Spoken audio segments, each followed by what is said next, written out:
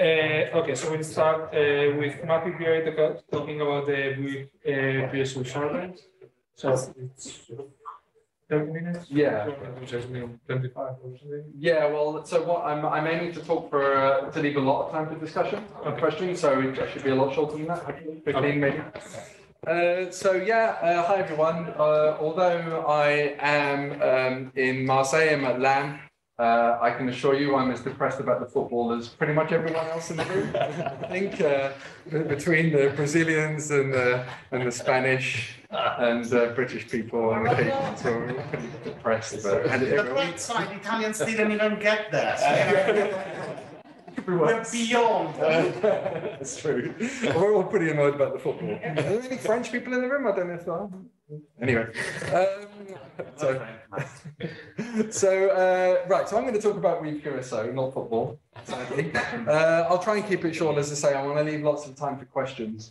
I'm going to try and give you a flavor, very briefly, of what WEAVE-QSO is. I don't want to say much about it because many of you have heard about it before. I'll try and get into some of the nitty-gritty, tough questions about how to plan. One thing to mention first, I think it's we should pat ourselves on the back. Those of us in this sort of joint quasar AGN team between WEAVE and JPAS, because we recently got funding over 600,000 euros between France and Brazil to support our joint activities, which is great. And although it's funding in France and Brazil, the team actually included people from Spain and people from Italy. So I think there's been many people doing work that aren't expecting direct funding, which is great. So that's gonna start this project in March.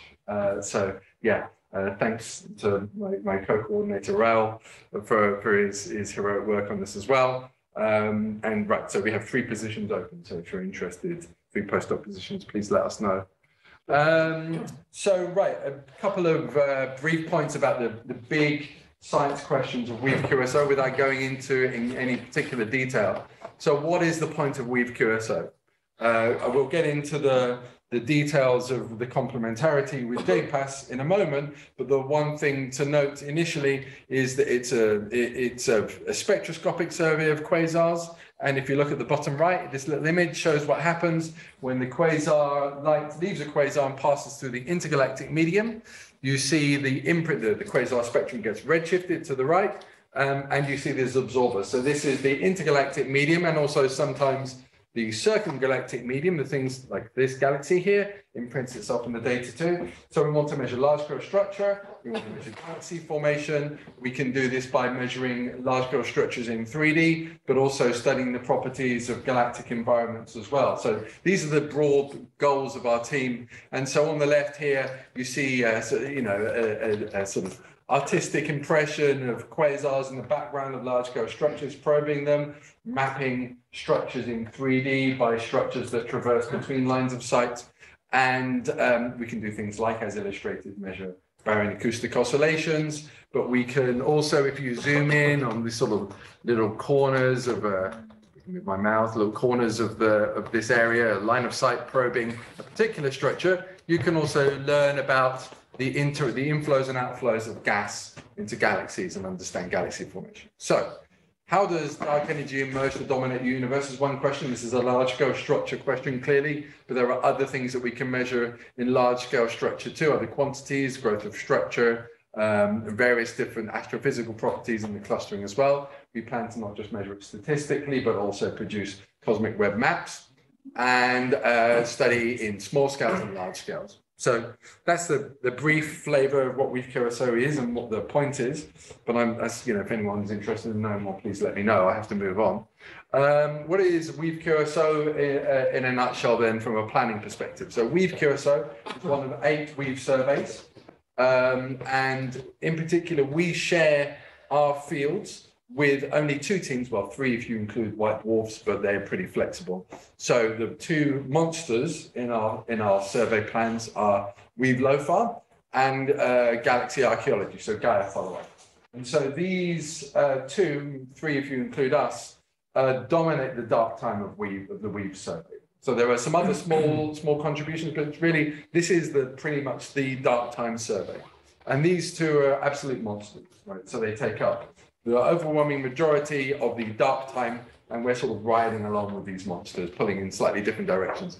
But, you know, the interactions between these three teams are pretty harmonious on the whole, and I have to give my colleagues credit in these two other survey teams. We work together pretty well to find compromises to go forward. So WEAVE, you know, as you're probably aware, just backing up a bit, WEAVE itself is a new spectroscopic survey facility for the William Herschel telescope. It has a 3-degree field of view. It has multi-object spectroscopy capabilities. This is what we're most interested in, and also IFUs. The WEAVE survey takes up 70% of the William Herschel telescope time, and the 30% that's left is open to PI time, as JPAS people know, and that PI time can be on the WEAVE instrument, and we certainly hope it is for the most part, because it's much more efficient that way, but there are also other instruments that may also be available. The membership of WEAVE is actually a very open model, in the sense that if you can identify a scientific motivation, and you can explain what is your reason for joining WEAVE, if you're in one of these countries, you're in, basically. With some complexity about France, but and Italy, but I don't think that concerns people in the room. So, you know, for those of you in Spain, you're welcome to join WEAVE at any time. You just need to contact the appropriate people for the right science team. But the good news is, for everyone, even people in Brazil, you know, collaboration through WEAVE-QSO means that there's a way in to work with WEAVE that way as well. But more members are welcome in Spain in particular. Yeah, and as you may have heard, the first light of WEAVE was announced yesterday. The press release came out, and this is a press release on the large IFU. So this is the mode that's up and running. It was the mode that was commissioned initially, and the commissioning is almost over, not quite finished, but good enough. So that's what's shown here at the top, St. Stephen's Quintet. And this is the large IFU placed over over some of the galaxies. I can't say much about this, partly because I haven't taken the time to read up. I'm not going to give you a full science thing. Read the press release. But this is basically, the basic idea is that you can map out the collision between two galaxies here. This little blue galaxy here is crashing in at about 800 kilometers per second into the foreground red galaxy, and that's what we're seeing. And so you can obviously, it's an IFU, so you can get spectra across this area. So yeah, go ahead and look at that. So that's the good news. The bad news is that the WEAVE survey is delayed. So this is not something that I'm putting on the slides because I'm not sure I'm allowed to say this, but I'm going to say it anyway. So this is the unofficial status of WEAVE now, which is that so the commissioning has taken longer than anticipated. We thought all the commissioning would be done now. Only the LIFO is commissioned. There's a much more conservative schedule now for the commissioning of the MOS and the mini IFU. And we think, so that this is absolutely hot off the press. I was in a teleconference before joining you guys yesterday. You know, yeah, you guys can all keep a secret, right? Well, everyone and the people in the Zoom. And we should delete and burn all the recordings of this presentation, by the way. So March looks like when commissioning is going to end. February, March, but let's say March. And that's when science verification will start. So all you good people that have prepared PI time data, I'm afraid it's going to have to get changed again. The good news for WEAVE-QSO, and probably for you guys as well, is that miniJPAS now becomes very much observable, actually optimally observable. So maybe we don't have to start completely from scratch, right? So and this is great news for WEAVE-QSO because this is what we really wanted. So our main science verification field, miniJPAS, is now observable, and that's what we're going to be doing. And the survey. So the survey, you know, for WEAVE, a quarter begins, the quarter is 1 month shift, but the first quarter starts in February. But anyway, let's say the survey will start in the second quarter of next year. So this is what you should be anticipating. And we're all aware of the fact that it gets quite difficult to go from the lessons learned in science verification of 1 quarter to submitted data. We need to learn from our SV and help ourselves in order to make decisions about how the survey the survey data is submitted. boring questions that I won't go into the detail. Can you repeat this concept? It's probably going to be useful for the rest of the collaboration. That you need to learn. Time from between science verification and the beginning of the survey. Can you say it again? You need to learn lessons from your science verification data before you start your survey. Thanks. But you've had yours for years, right? You've got miniJPAS. So you've got lots of time. Okay, I know. It's more complicated. Just ruining the simple message for you. But right, so as I say, WEAVE is delayed, and we'll get back to that in a moment. So what is the relationship between JPAS and WEAVE-QSO? So I won't tell you what JPAS is, simply to say that there is an MOU signed a couple of years ago now, I think a year and a half ago. But, you know, we've been discussing and doing joint science for 10 years, I think, basically. This is a long discussion. Raul and I first had an email exchange about that long ago, about this idea. So the idea is quite simple, that you can't study quasar absorption in JPAS. The resolution, the spectral resolution is too low. But it is a perfect resolution, we think, to identify quasar emission lines and identify quasars. So JPAS is a magnificent quasar identification machine. It's many other things too, I realize that, but for that, it's absolutely great. And then WEAVE picks up where JPAS leaves off. We can improve the quasar redshift precision, clearly. We can help validate the samples, but ultimately also for us, we want to study quasar absorption and do that science. So that's the natural complementarity between the two.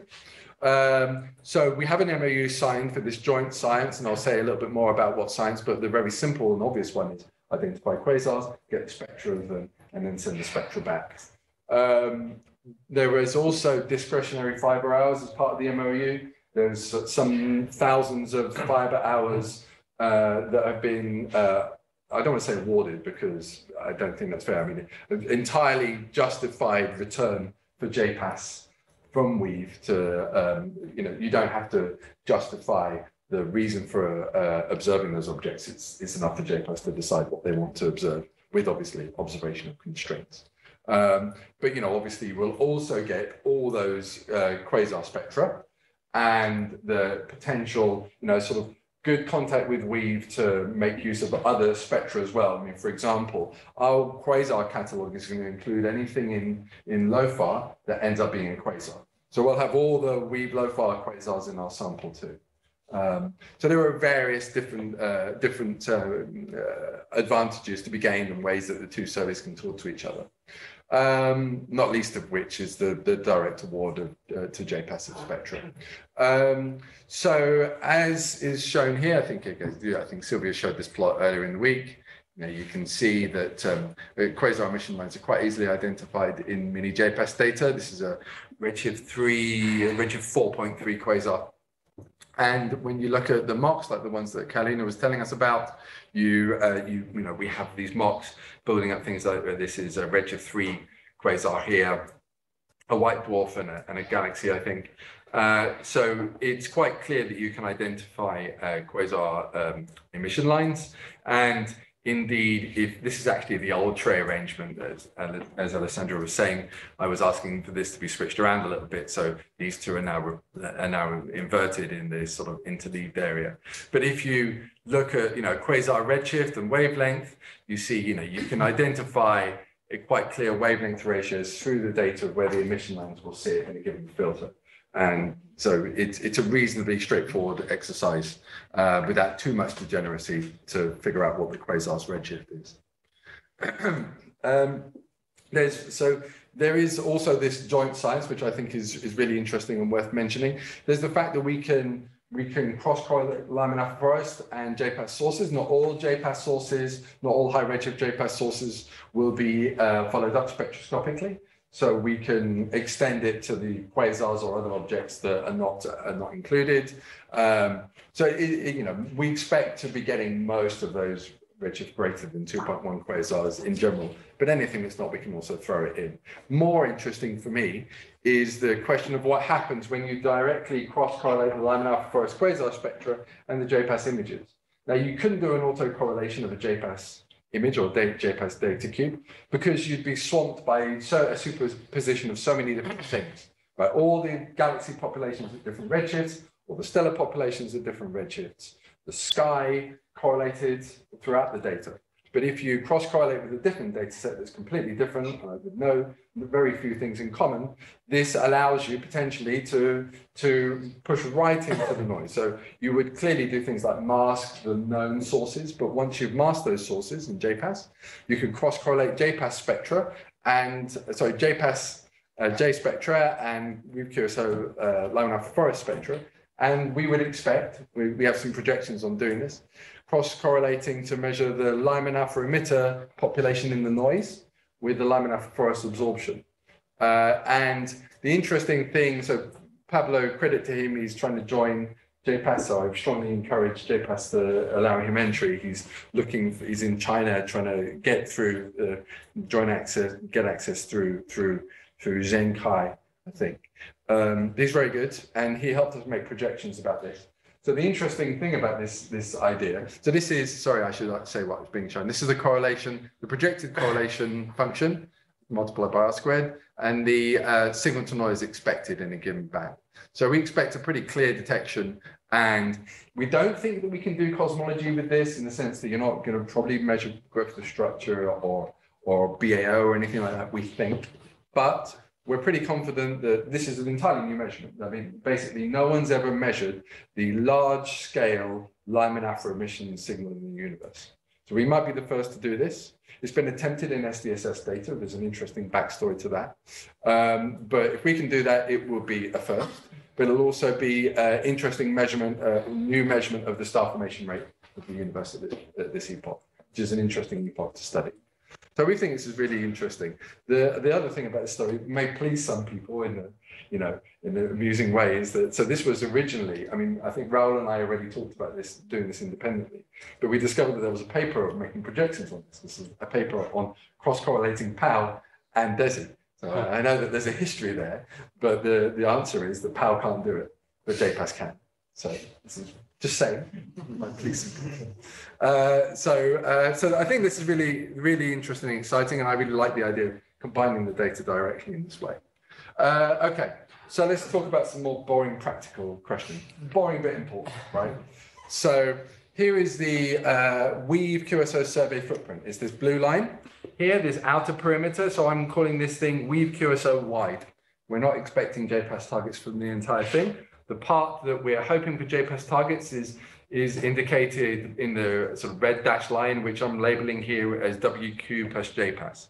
I can't call this the JPAS footprint. It's not the JPAS footprint, but it's our goal overlapping, strategically planned common footprint. So I'm going to keep calling this WQ plus JPAS, or common footprint for short. And there's also this other interesting area in green, which is actually het decks. So this is our high density area. We're still gonna, so throughout the red dashed area, we're gonna try and get quasars down to the very limit of what we can achieve with JPAS data, to the detection limit. But we do have to make some cuts in terms of redshift to be optimal, because we have a limited access to fibers. In the het decks, we're just gonna do all the laminar for forest quasars. So it just opens up the cuts. That's as much as I have time to say. So the entire blue area is 8,500 square degrees, and the common footprint WQ plus JPAS is a little under 6,000. Let's call it 6,000. So there's 2,500 outside, 6,000 inside, and we have to plan this throughout the survey. And this is something to keep in mind. And the split is a little bit under 5,000 in the north and a little bit over 1,000 square degrees in the south, based on the current sort of draft footprint. So what does it mean to do this progressively? So I've had to update this chart more times than I care to mention, but here it is up to date as of today. What I'm hearing about when these surveys will start. It really isn't just JPAS, right? It's been just as delayed. There's a long history of WEAVE delays as well. So JPAS start in January. The things that I said to you more or less, which is WEAVE start in the second quarter, and we're not intending to go straight from any JPAS, part of the sky directly or quickly to WEAVE because of observability at different RA. WEAVE turns out to be quite flexible in terms of the RA that's visible, more so than JPAS. But let's say, for the sake of argument, you go year to year. So you observe in 1 year in JPAS, and you only attempt to observe the same quarter of the following year with the targets that you found. So that's what I'm drawing here. So you basically, you write off 9 months of the WEAVE survey because we don't have JPAS targets quickly enough. And then from then on, you have a steady flow. So what are the conclusions from this? So the year by year, there's a year by year flow, and it's limited by JPAS, the JPAS speed that we can obtain targets in any given part of the sky. And we will start outside of non-JPAS areas, as I said. So this is part of the point. Areas that JPAS observes outside of this WQ plus JPAS footprint are areas lost for 2 reasons. We're limited in terms of speed, in the sense that if JPAS is doing other things, that's time lost that could be growing this target area. And there's also the fact that wherever JPAS observes, I'll explain this again in a moment. When JPAS observes a particular area that isn't part of this plan, WEAVE will just do something different with it. And so it's lost because WEAVE doesn't go back. WEAVE never goes back to the same areas again, right? So it will be observed by the shared fields, potentially observed by the shared fields separately from this scheme. And it's lost for this reason as well. So it's not just a time thing, it's also just a planning thing. Areas that aren't part of this plan are not accounted for. So I want to say something about the first year, because a lot of the discussions that we've been having relate to this question. Some of these plots are a bit busy, apologies for that. You should see something that looks quite similar to what I showed here. It's a bit distorted, it's more or less the same thing. But you can see the green here and the darker purple. It's not ideal, but this is a plot made by a colleague that I'm sharing with you unofficially again. So this is JPAS, the JPAS footprint, right? And you can see that there is this area, these areas that are sort of considered to be up for grabs for year 1. And it's everything that's in purple. But so this is 2,500 square degrees. We need 1,500, not because we can observe 1,500 a year, but the schedule needs degrees of freedom. So apparently this is what we need to put forward, because otherwise our surveys will just lose. Other parts of the WEAVE survey will just get data that we are not competitive on. So in order for us to be competitive, we've been told we need to put forward 2,500 square degrees over the course of the first year, front loaded. So the first one has more data. So the concern is, as you can probably see, if I draw a line here, this is the upper boundary of what we're discussing. So anything above that is, we're happy for WEAVE to go ahead and observe, because we don't need JPAS targets for that. So this is the only area in the north, just above 60 degrees, where our colleagues are already expecting to go ahead with that JPAS data this first few months that I said. There's also this area here, by the way, which is obviously limited in RA, but that's also an option. And then there's this sort of complicated area in the south, which until recent discussions seemed to be the one area where we could confidently say that we have a good plan put forward, right?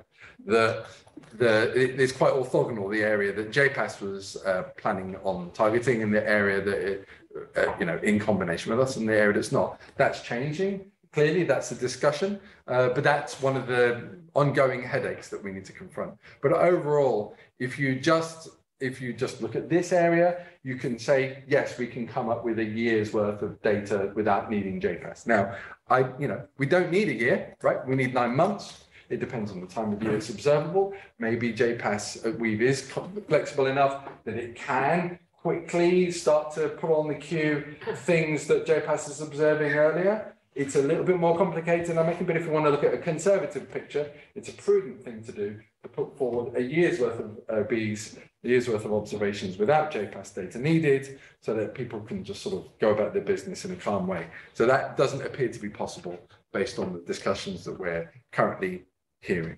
Okay, so, but, you know, so firstly, one question is, what is the area that we can all agree WEAVE can make a start on, WEAVE shared surveys can make a start on, but maybe the other question is, okay, well, why don't we just change it? So what, you know, you guys tell me what I need to do, and then I'll go and I'll just tell my shared survey colleagues, oh, we need to do, we agreed this thing, but we just need to do something different. I mean, I'd be more than happy to do that, but there are limits. And the limits, it may not be very easy to see in this plot, but the real problem is WEAVE LOFAR, with regards to the south in particular.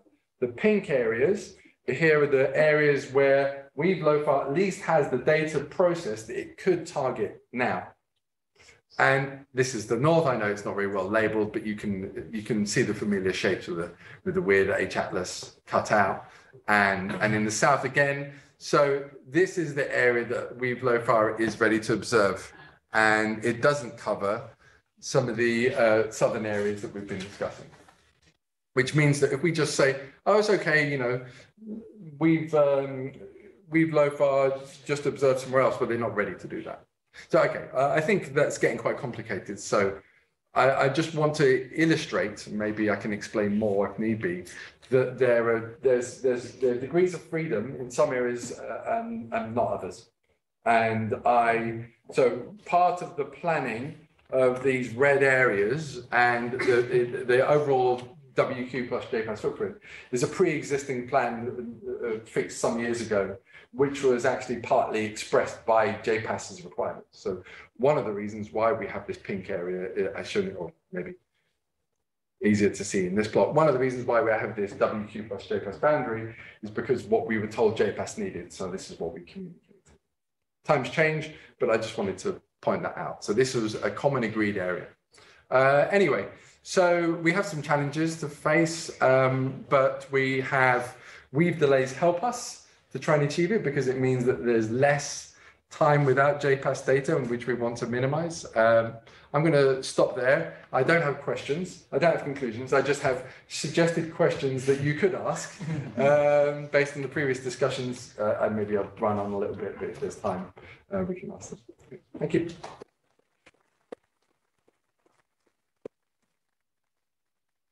Okay, so yeah, we are right on time. We may have time for a couple of questions. Anthony? I have a couple.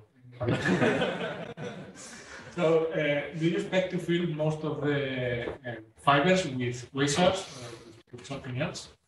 So the shared survey area that I was referring to is 2/3 galaxy archaeology typically, and then the final 1/3 is split more or less evenly between WEAVE LOFAR and WEAVE-QSO. So we have slightly more. So the science plans we have take us right to the limit of our allocation in WEAVE-QSO. Having said that, JPAS has an allocation, and that allocation, you know, it's to be determined exactly how JPAS uses this. It's somewhat dependent, I think, on the amount of common area that we can work out together. But a natural thing might be for JPAS to have some number of fibers per field, if that's something JPAS wants, or some dedicated fields, if that's what JPAS wants. Yep. And since you are mostly interested in the Lyman alpha forest, Yeah. Will you also observe red quasars or just the blue ones?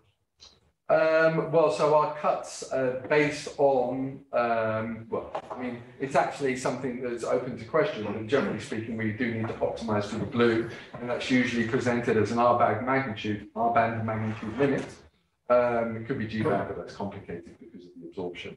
But we also keep it open, the possibility that we have some sort of JPAS optimized. We don't have to use a broadband magnitude to do it. But generally speaking, yeah, it's going to be built on, saying that, we might still have some quite red quasars that still meet our sort of G of R of 23.5 limit. They might be red quasars in there. Okay, yeah, so there's nothing else. We thank Matt again.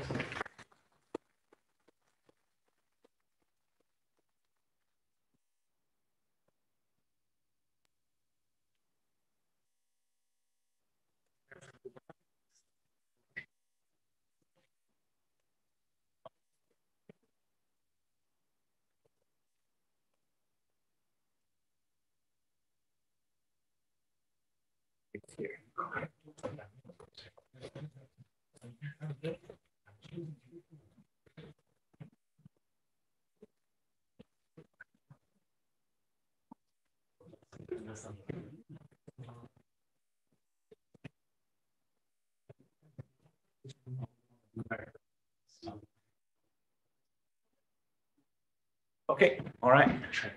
Okay, Wow, so that's small. yeah, so when you figure out that, next we have Raul Abramo talking about cosmology today. So some of the stuff that I'm going to say, you probably heard it before. It's just a general motivation for this. As you know, JPAS is very unique in the sense that it can find all kinds of different extragalactic objects, all kinds of different traces of large-scale structure, and this is really what sets JPAS apart from other surveys. We're not targeting specific types of galaxies. We're not just saying we're going to observe red galaxies or emission line galaxies, like some of the other surveys are doing. We actually are able to see a lot of things. And what allows us to see into deeper, very deep into time and space is the quasars, which can be seen to very high redshifts. And we are here, we have the opportunity to actually extend our survey from redshift 0 to up to redshift 4 or so. But we need help with that because it's not so simple. Quasars are not that dense of a tracer, they're rare. We can overcome that by combining the quasars with the Lyman alpha forest, and then we can have basically a map of structure from 0 to 4 in all kinds of different traces. And I think this is a unique thing about JPAS. And you can see here, for instance, the present situation with large-scale structure with Sloan and EBOS. You see that at different redshifts, they are able to target different objects. So maybe this figure is a bit small, but you can see that you start with a general galaxy population at low redshifts, then you move to different types of galaxies, and then finally you have here we have quasars and you have a Lyman alpha over in this region here, right? For redshift space distortions, the same, except that you don't get that, at least not right now with Lyman alpha forest, but you can go up to high redshifts with quasars also. So this is the situation right now. We want to extend that, and we can use the fact that we see all these spectral features.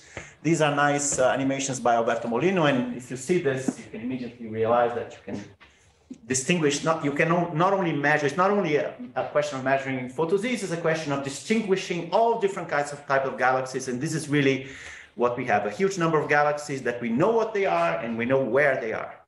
Of quasars specifically, this movie here tells you about all the different ways that a quasar may appear to you. They are pretty much the same object at all redshifts, but you can see at that movie that's running here that they appear very different to us depending on which redshift you have, right? This is like basically continuum, but then if you go to high redshift, then you start seeing more and more emission lines. So many objects in one. Detecting, classifying, finding those objects is a challenge. And here is, anyway, here is a situation right now as for the density of traces that people have been using. This is latest from EBOS. So you see you have a galaxy population here at lower redshift, then you have a CMAS sample, then you have basically luminous red galaxies here up to redshift 1 and emission line galaxies up to redshift 1.1, something like this. And above that, you have to have quasars. And above 2.2, you have the Lyman alpha forests, which are able to probe through absorption. What we want to do is summarize here. So this is a plot that was in the miniJPAS paper, which I think is very useful. And there are many things to be seen here. And this is basically what you see here is JPAS in the boxes and the circles, depending on whether you have the whole population or a more high signal to noise population. This is excellent. We're actually doing quite similar to DESI, for instance, which basically is finished doing the size verification of their tracer populations, galaxies and quasars. And this is how we do for the, in comparison with DESI for galaxies. For the, let's say, blue galaxies, we are a bit below in density compared to DESI. With the red galaxies, we are also a bit below compared to DESI. That's miniJPAS data. It's not JPAS, but you know, that's the idea. So we are close to DESI, but DESI has a higher density of objects than we have, and of course they have spectra. Here is how we are doing with respect to quasars. Even DESI has basically a 70% completeness for the general population up to magnitude 23.2. We are able, on the other hand, as you have seen the other talks today, to do better than 90% up to magnitude of 23.5. So we are actually doing better than DESI, and we are capable of doing better than DESI. We are capable of being the best quasar survey out there if we are able to do it. Of course, we have to verify that, and the science verification from DESI actually, you can see that there's a slight difference here. This is what they were planning, the dashed, and the upper here in green is what they actually got from the science verification. So they're actually doing better than they planned, right? But we can do better than that by, we can improve that by a large fraction. We can see up to redshift 2.2 just by ourselves with our quasars, some of which might have a spectroscopic follow-up, most of which probably not. And then above 2.2, we can use not only quasars, but Lyman alpha. That's the motivation, basically. Well, I'll skip these challenges because people have talked about them here. I think this is an interesting plot, just for you guys to have an idea of the scale of the enterprise. Here is the number density per square degree of stars in red, galaxies in green boxes here. And this is where the quasars are. They are always 100 times more rare than anything else at any magnitude that you're looking for, sometimes even more. So they are really hard to find. Not trivial at all. Only after you do many different cuts and you throw away lots of things that you start to get a sample which is a bit less contaminated, but then still you have to overcome a huge number of contaminants. So basically that's the scale of the challenge here. So this is a very complete sample compared to with HSC is about 99% completeness. But it goes for point sources up to here, as you can see in red, and for extended sources up to here. Extended sources the other way around. Extended sources is here, point sources is over there. So we have to. It's not an easy task, and it's a task for which we really need to have confirmation at some point. This is another plot that's very important here. I think I'll just call your attention here to the problem of stars, for instance, even though it's not the only problem. Here is basically the relative target density for DESI, science verification, as a function of the stellar density per square degree. And you can see that there's a huge variation. So, Carlos, what you're saying today about knowing how many objects you have, these are your templates, basically, okay? And it's dominated sometimes by stars, sometimes by just galaxies that are basically evenly distributed. Between spectrum, okay, target, okay. Yeah, right. So here is an interesting plot also. This is basically it correlates with the Sagittarius stream, which is over here. And there's a big chunk of stars in there. You have to take care of those things also. It's something that, a careful identification has to be aware of those structures in our own galaxy. Here is also another interesting plot, because what we've been doing so far, and you've heard this from Ignacio and from Carolina, is that we concentrated on point sources as being our QSO targets. This is also from the DESI science verification paper. If you look at low redshifts, then you do lose quite a few objects which are not point sources, probably because you have the galaxy there, which is resolved. You can see the galaxy, and then it's not a point source. But if you go to higher redshifts, it's a very small number.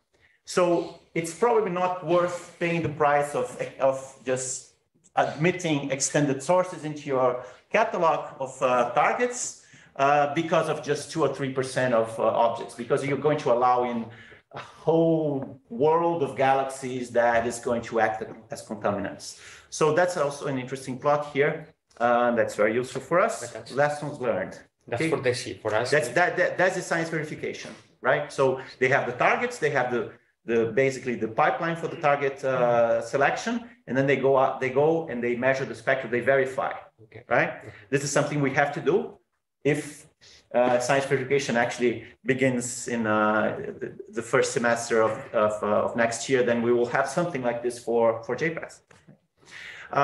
Okay, this is redshifts here. We can do very good redshifts. So of course, if we do have spectra, then we have perfect redshifts, no problem. But even if we don't have spectra, we can do a pretty darn good job of getting a photo Z from quasars here. Okay, so this is how well you can do. These lines here are line degeneracies, because if you have a line, you have two lines here, the ratio between two lines is redshift independent, so that's why you have these lines off the diagonal here.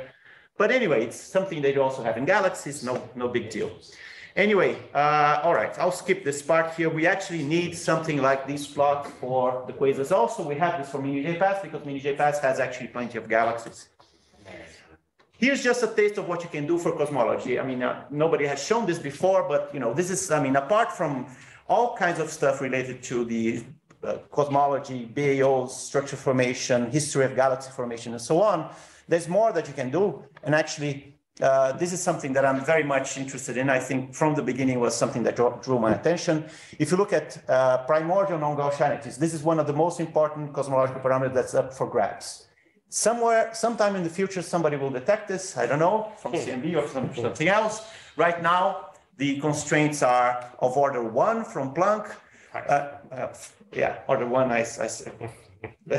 Order 1, Understood. Yeah, it's 5 actually from Planck. But from large-scale structure, right now, the EBOS QSO survey, which is the best for constraining FNL, gives you an error bar of 20. So 10 plus or minus 20, okay? Now, DESI is forecast to have an FNL error of about 10. SPHEREX, which is a space probe, and I think this number is a bit unrealistic. Says they are going to be able to do 2. I'm saying we are able to do between 2 and 4 before these guys are doing this. So this is going to be the best measurement, even compared to Planck, if we can do the whole survey. This is based on, so this is 8,000 square degrees. This is 4,000 square degrees here. So it's about the same level as Planck, maybe even a bit better. So we can be the best survey for primordial non-Gaussianity. So just conclusions, just to motivate why this is important. We can be the leading survey for quasars. We can be better than DESI, and that's something that we have to, I mean, what's the competition out there? We can be the best QSO survey. We can rely on our own data for Z less than redshift less than 2.2 quasars. The highest value, though, is for the high redshift objects, where we have this really excellent opportunity to team up with WEAVE-QSO. But the synergy here is really important. It's time sensitive. We observe with JPAS, we observe with WEAVE. Both of these surveys, both of these instruments are not driven by a single survey. JPAS is not a QSO survey. WEAVE is not a QSO survey. We all have different interests. But where we match, we are able to do this amazing survey. So what we need is to have a synergy in a certain area that we observe, that we grow in tandem, in a synchronized. So the survey growth is really critical. Something like 800 square degrees a year, optimally even a bit more, is what will allow us to make this amazing survey. So if we succeed, if we can do this, then we'll be basically the first continuous map of cosmic structures from redshift 0 to redshift 4. And this is, I think, a big deal that we can achieve with this survey here. So just some motivation here for why I think we should try to do this. Okay, I think I'll stop there. I have a few more slides, but I think. Okay.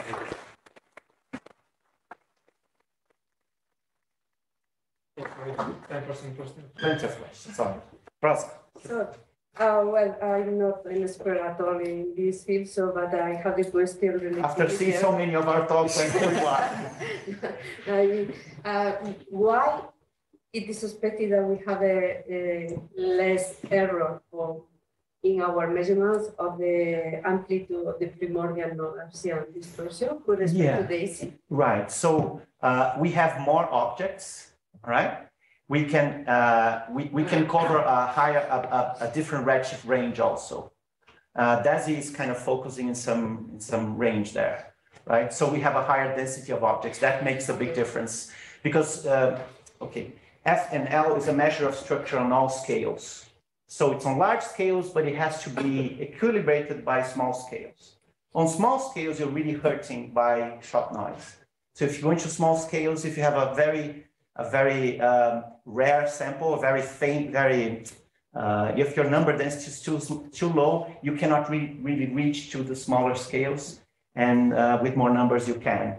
So you can combine all kinds of things. So another thing is that we are not only relying on quasars, we are relying on all different redshifts. So we combine different redshifts from redshift 0.5 to 1 with galaxies, then from 1 to 2.2 with from 1 and up to 4 with quasars. So we combine different tracers at different redshifts. So it's not only the quasars, right? By the way, the DESI FNL constraint is also based on more tracers, but they have less overlap of the different tracers. We have more. So. And that's independent of the, I mean, it's only the error only depends on the JPAS data. I mean, they don't need to do the WEAVE observation, or this also based on the spectral. Yeah, right. So, yeah, so the way that I did my forecasts, I allowed for error in the identification of quasars between redshift 1, between redshift up to redshift 2.2. I'm assuming that we don't have a big verification scheme. So the error bar for the misidentification of quasars is larger for redshift 2.2, and it's basically 0 for redshift above 2.2 because we have WEAVE. This is what I'm allowing. If you're asking me what would happen if we have zero, we have no WEAVE for higher redshift, then I don't know what the answer is. It would be lower. I don't know how much lower, but yeah. Okay, so it's one. Just to ask a short question. Do we understand on these large scales where FNL can be measured, there are GR effects, general relativistic effects? Yeah. Do we understand I'm very those? interested in those also. Yeah. There is, yeah, I have a paper exactly on the mixing between those relativistic effect and the FNL. Scale dependence helps break the degeneracy, but that's a technical discussion we can have somewhere else. Okay, let's chat about it. Yeah, so yeah, I think we have to Okay. move on. Yeah. All right, thanks.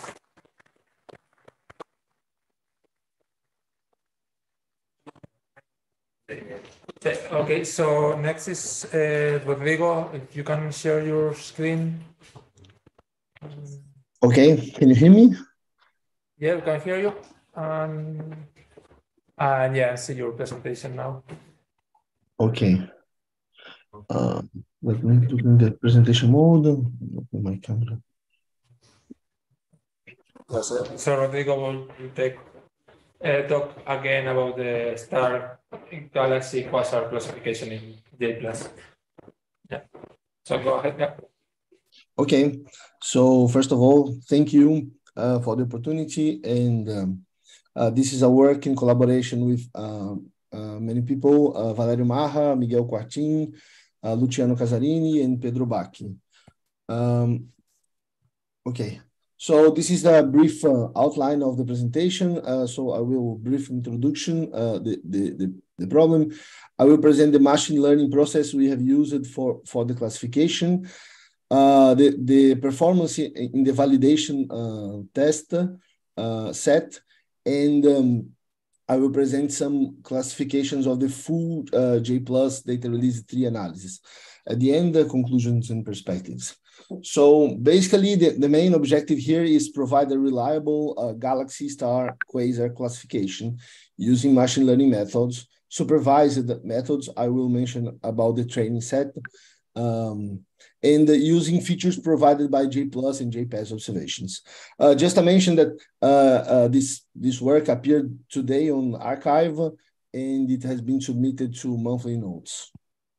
Okay, the first detail here is that we are using one versus all method, which means that instead of considering a classifier that can classify between the 3 classes we have, which are stars, galaxies, and quasars, we have actually 3 different classifiers, 3 different binary classifiers. So at the end, each of the binary classifiers will give a probability a probability of each object of being a galaxy, probability of each object of being a star, and the probability of each object of being a quasar. And these probabilities are a priori independent in the sense that they are not normalized, in the sense that the sum of the probability is not necessarily equal to 1. And we can have at the end, we can normalize these probabilities just by dividing by the sum of them. However, in the case we want to use the highest probability criterion for classification, we can use this normalized probability with tilde, denoted with this tilde. However, we must be careful. This normalized probability can be a bit misleading. Let us consider this example.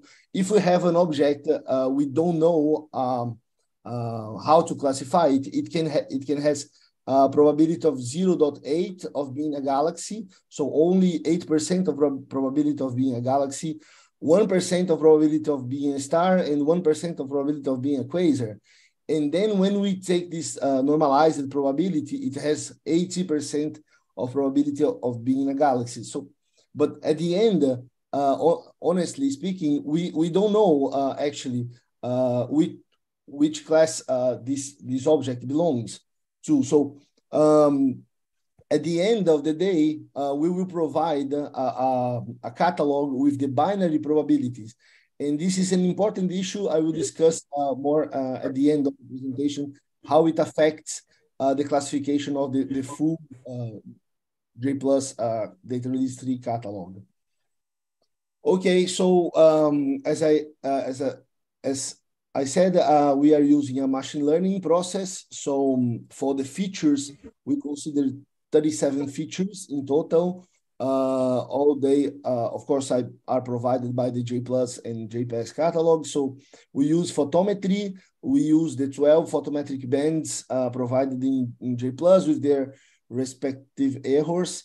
We also consider this 1, 2, 3, 4, 5, 6 colors that are presented here. We also consider some morphology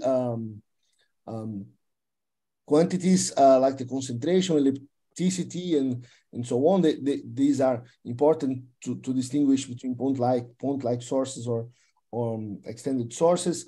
We also consider the reddening in the R band as one of the features, and the point spread function. So in total, at the end, 37 features. This is our train catalog at the end. So basically, for training our machine learning classifier, we use a subset of the JPaS data release 3 cross-matched with 3 different catalogs. The first one is the SDSS data release 12. They have a spectroscopic classes well determined. So if they are stars, galaxies, or quasars. This catalog, it can be easily downloaded from the JPaS AEGIS protocol, and we have about 500,000 objects divided between these numbers of galaxies, stars, and quasars. We also have considered the LAMOST data release 7. We did the cross-match with the LAMOST data release 7. And in this case, we have about 13,000 of galaxies, 7,000 of quasars, which is not too much, but we have more or less about 1 million of stars in this cross-match. Here, in order to don't have an imbalanced data set, we made some quality cuts in the stars cross-match. Here we have only used objects for the LAMOST with probability in class star and SGLS, which are classified we already have in JPaS. We only consider objects with class star and SGLS bigger than 0.7. Actually, still we have much more objects than we considered reasonable for not having an imbalanced data set, training set. So we considered 500,000 stars took in a random sample of these remaining stars with that satisfy this probability condition. We have also used the cross match with Gaia data release 3, and we have 200,000 galaxies, more or less 100,000 quasars, more or less. And here there is an important comment. The Gaia data release 3, they have the galaxy candidates data set and the quasar candidates data set, but they have the purer candidates. And we did the cross match with this purer candidates data set. So we are using only the objects that Gaia considered with highest purity and completeness for being galaxies and quasars. Considering the cross match with stars, we have something about 20 million of stars in the cross match. So again, in order to don't have this imbalanced data set, we apply some quality cuts. Here, we apply the quality cut that means that all objects must have probability in class stars and SGLC equals to 1. And again, we have something about 1 million, which is too much for us. And we got 500,000 random objects in this sample that satisfy this quality cut. So at the end, this is the training set. We have in total something about 2 million of objects divided into galaxies, stars, and quasars. Something about 1 million of stars, 500,000 of galaxies, and the rest of quasars. Okay, so the first step before applying the machine learning process is try to understand if this data set is representative. So here it follows some contour plots and some histograms of the quantities we found that they are more important in the classification. So we have concentration here, we have the color U minus G, I minus Z, and at least in this triangle plot, we can see that quantities are kind of they cover more or less the same range. So we consider that our training set, even though the number is not the ideal, we consider that we are covering more or less all the region that we have in the full data set. Here we also have the R-band histogram, which is not exact. Our training set doesn't cover too much the high values of R-band magnitude, but R-band is not exactly a very important feature in the machine learning process. Okay, so one of the important points is to decide which pipeline, which machine learning pipeline we should use. Here, instead of choosing a given method, we use these auto machine learning techniques. Nowadays, there are many auto machine learning tools from Google, from Keras, and so on. We have used TPOT. And what is the idea of TPOT? TPOT finds you the best pipeline for your problem. So we give the input, the training set, actually 80% of the training set, and then it makes all these red tasks. So it can provides a feature selection, which means that it can remove some useless features if it finds. It can do this feature processing, which means rescale some of the features. It can build the new features, combining existing features. Then it goes to the model selection itself, which means try to find which machine learning method is the most appropriate for the problem. And here there's something interesting. Instead of only looking for different methods, TPOT allows you to stacking different methods. So you can use more than one method, and you can take advantage of the best of all the methods. And at the end, it provides also the meta parameters optimization. So at the end, output gives you the very pipeline you should use in your problem. In our case, even though TPOT allows you to stack in different methods, TPOT returned only XGB, which is extreme G boosting, which is the model we have used here. Okay, so now we should validate our model in the validation set. So these are results in the data set of the training set that had not been used in the fitting process. So here we can see that in the ROC curve for galaxies, stars, and quasars, they perform very well with a score bigger than 0.98 in all cases. And here is the purity and completeness curve. Here we can see, for instance, if we have 80% of completeness, we have something about 90% of purity for quasars, and something very close to 100% of purity for stars and galaxies.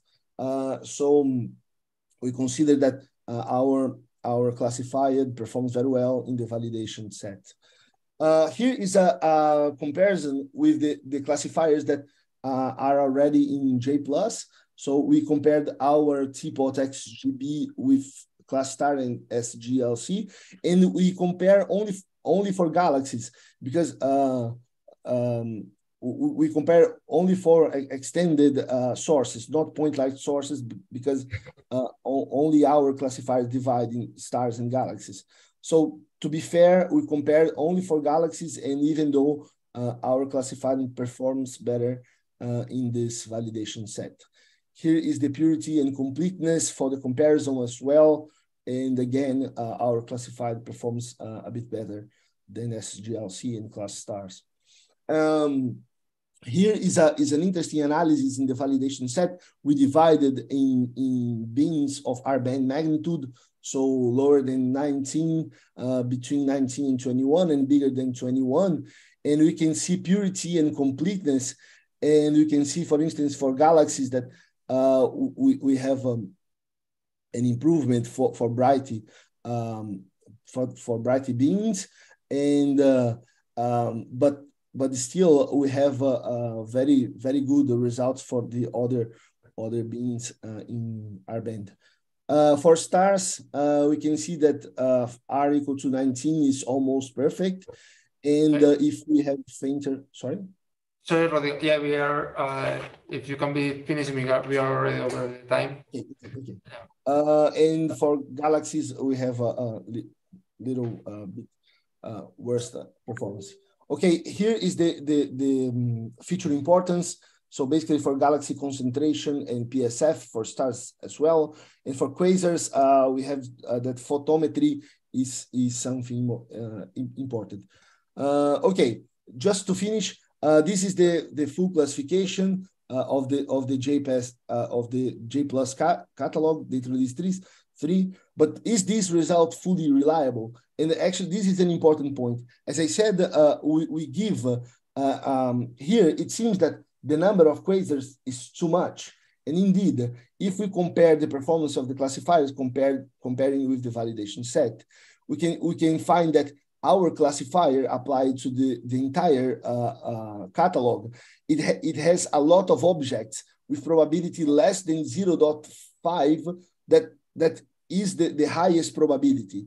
So all these objects in the full JPLUS data set that has the highest probability, the highest binary probability less than 0.5, we consider that they don't have exactly a trustful classification. So what we think on this full classification, we should consider some p-cuts, some quality cuts on the probabilities.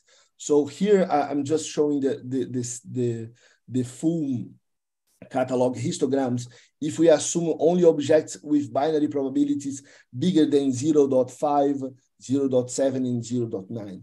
0.9 would be the super pure classified objects, but we don't have too much objects, and we have intermediate cases. So depending on the problem, if you need more completeness or more purity, you can control that's why we are giving at the end the binary probabilities. So you can control, depending on the problem, how pure or how complete is your data set. So let me finish with the conclusion and perspective. So for perspectives, we want to increase the training set.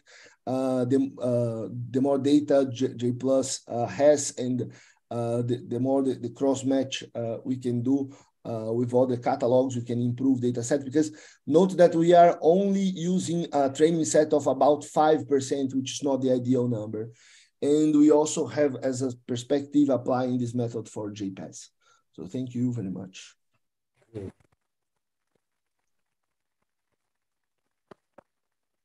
So, okay, we are over the time. If it's a quick question or... I have one that's a very short comment, which is just simply that I think you're not using DR16 of the quasars, you're not using EBOS. So you miss out on all the redshift below 2 quasars. I don't know if you can hear me. I think you said you're using DR12. I would recommend using DR16. Yeah, thank you. Indeed, we have used the data release 12 because the catalog is already provided in the JPass ADKL web page, but we can work on this full cross match. Thank you. Okay, so yeah, I think we should go on to the last talk of the session by Jorge Carvano.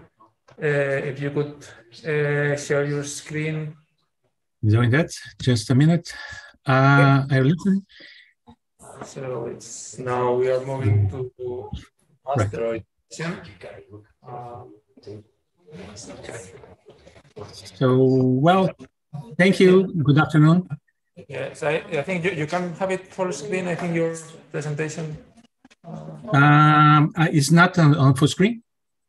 No. Oh, right. Yeah, sure. Of course. It's not the full screen. So now it should be. Yeah, no. Yes. Thanks. Right. Thanks. So now for something completely different. This is a work where we're presenting how we are collecting and analyzing asteroid data from JPass. So the people listed here are the ones that are involved in this particular work. But we also have a lot of collaboration in the beginning with a lot of people from the JPass collaboration, in particular Tamara Silveira. So starting with why we study asteroids. The minor bodies in general, they are leftovers from planetary formation. Collision fragments of those leftovers. So the composition of the asteroids reflect what the form. So we can map now where they are. We can understand how put constraints on models that of solar system formation and evolution. So these objects have sizes from meters to 500 kilometers. The biggest ones are the planetesims that survived. The smaller ones are collision fragments of those. So the bigger tends to be more round. The smaller have odd shapes, but they can also be round because when they are global pairs. So these objects, they have rotation, of course. The rotation periods are from minutes to days, a median value of 8 hours. So they are the ultimate variable source because they move, they change position, and the magnitude also changes because of the rotation and because of the changing configuration between the asteroid orbit and the Earth orbit during the observations. So the colors are the asteroids, they relate to composition, and they also change with the geometry of observations through phase effects. So what can you get from asteroid observations? We can get light curves. So if you get photometry from long enough, you see the magnitude changing due to the rotation, and then we can try to get the rotation period and also the direction of the rotation pole and even the shape if you have the data, many data with good coverage. So, and then we have the spectra. The spectra reflects the composition. When we talk spectra, we're talking reflectance spectra, the spectra divided by the solar spectrum, how they reflect the light. So the composition, they have these broad features we're seeing here, so that we can very easily codify that with photometry. So we can use photometry to get taxonomy that different spectral types, and then try to correlate that with mineralogy. So what can we do with photometric surveys like JPAS? One thing is color and taxonomy. So basically we want to get the colors for a large enough set of asteroids so we can start doing statistics. So to get that, you need observations on multiple filters that are close enough in time so we can not be contaminated by the change in magnitude duration. So, and also you can do light covers. If you have data that covers a wide enough interval, we can start trying to see how the light curve changes and then try to relate that with rotational properties. So, but you get time. So JPAS, as we all know, we have 12 filters covering the visible. We're doing 3 exposures per filters, and we take about an hour from the first observation, the first filter, to the last observation of the last filter. So we have a fixed sequence of filters that they use during the observations, then this one.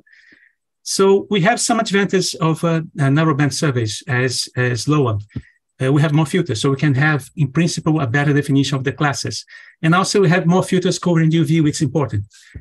The caveat, a big caveat here, is that we have since we take 1 hour to get out the data, our data will be contaminated by rotation. So we know that from the start. We've been trying to minimize the effect, to correct for that for a long time.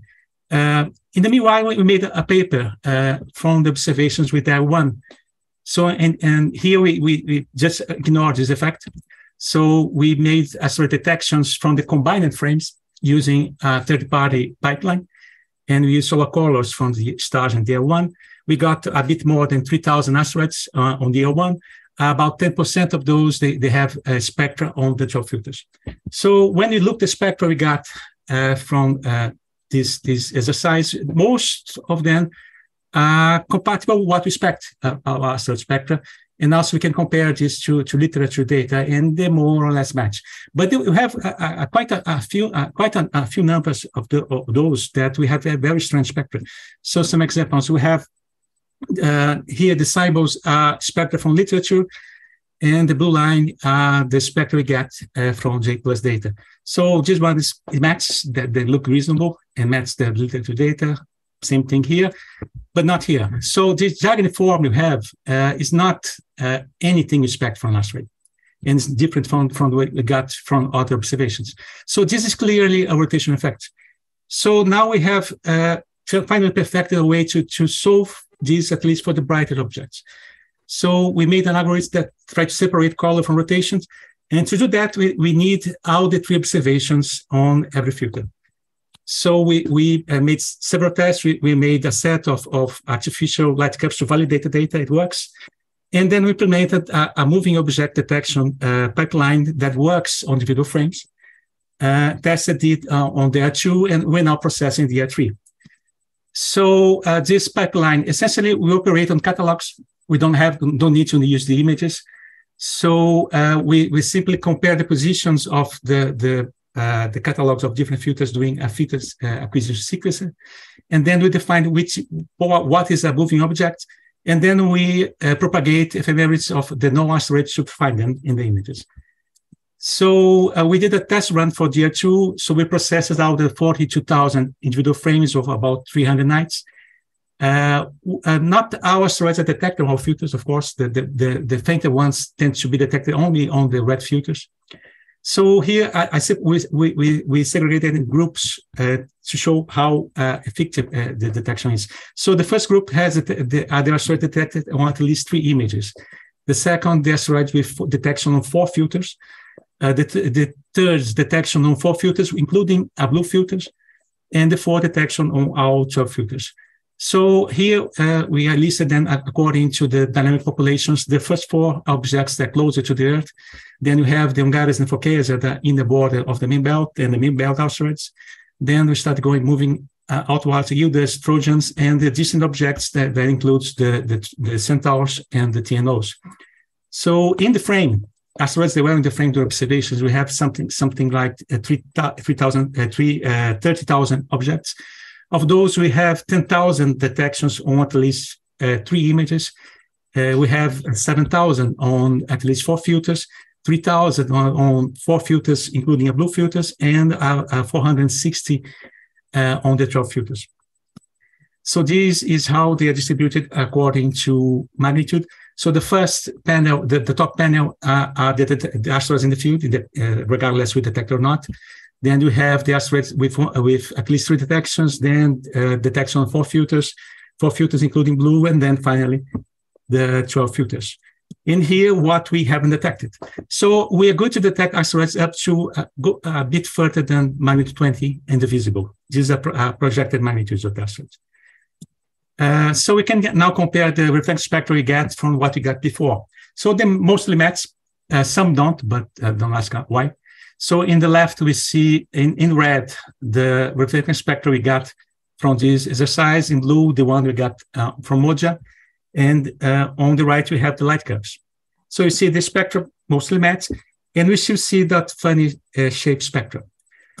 To separate the rotation from the colors, we make some hypotheses. We assume that asteroids doesn't change with rotation, which is true for most of the asteroids. And also that the rotation period is much larger at the time to acquire the exposures for a filter. We are assuming that we have also 3 exposures per filter. So what you do essentially is to fit a straight line to a set of 3 observations on each filter, and then we extrapolate to the next filter and make the difference, something like this. So we fit a straight line same net to the observation on filters, do the same thing for the next filter, and then we interpolate for the median observation time and get the colors there. So if you don't have noise, this works perfectly. But when you have noise, these segments start to point at funny directions, and the things breaks down very quickly. So to solve for that, we made some additional hypotheses that the light curve should be smooth, and the reflectance spectrum should also be smooth. Then we made a genetic algorithm to try to get that. So essentially, what it does is to seek sets of angular coefficients for the lines of segments of each filter, so that the difference between adjacent segments of the light curve is smooth, is minimal, so the light curve is smooth. The difference between the adjacent segments of the reflecting spectra is minimal, so the spectra is smooth. And also that the residuals to the observations are minimal, and also that the coefficients, angular coefficients that use it are compatible to the observations. So we don't get anything strange. Then we can define some output parameters. One very useful is this sigma ref, which is a parameter that measures the smoothness of the reconstructed spectra. So we made a bunch of synthetic light curves to test. We use shape models for real asteroids simulating high and low amplitude curves. We use reflected spectra calculated using Hapkiw models and optical constants from meteorite spectra simulating the templates for the main classes. We use simulate magnitudes from 15 to 19, rotation periods from 2 to 16 hours. We use the J+ acquisition sequence with exposure times. And so we made a total of 5,110 data sets for 15 different shape models. Since we know the spectra, because we're making a light curve, we can define a quantity of the reconstruction for the reflecting spectra, which is delta ref. It's the difference between the reflecting spectra and the one you get reconstruction. So this is our light curve. So we have just said in the top, we have the light curves for 2 shape models. The colors represents the one acquisition sequence for J+. So we have several during the light curve. And then in the bottom, we have the spectra for each acquisition sequence. So the panel on the left, we have a light curve with very slow amplitudes, is 0.06 from top to top, peak to peak. And because of that, of course, the spectra we get from all the points and the rotation curve is mostly the same. In the bottom, the original spectrum is in black. But on the right, we have now a light curve with an amplitude of 0.6. And then you have, you see that depending on at the point of the light curve you get your J plus acquisition, you have a very different spectra. And you start seeing things that are very similar to the things we see on the data. So now we can apply this genetic algorithm to this data set and see how it performs. So here we have a plot showing the sigma ref, which is the smoothness parameter that we get at the end of the construction, to the quality parameter. You see that both are very good. There's a very good correlation between the two. So from the sigma ref, you can predict how well we succeeded in getting the right spectrum. So the colors represent different magnitudes, and we see that's a slight difference in performance depending on the type of the asteroid. So we see here examples of the reconstruction in the left. We have reflectance spectra. So in black we have the original spectra. In red, what we get if you only average the observations on each filter. And in green we have the reconstructed spectrum. And in the right you have the light curve. The synthetic light curve is in black, and the reconstructed one in green.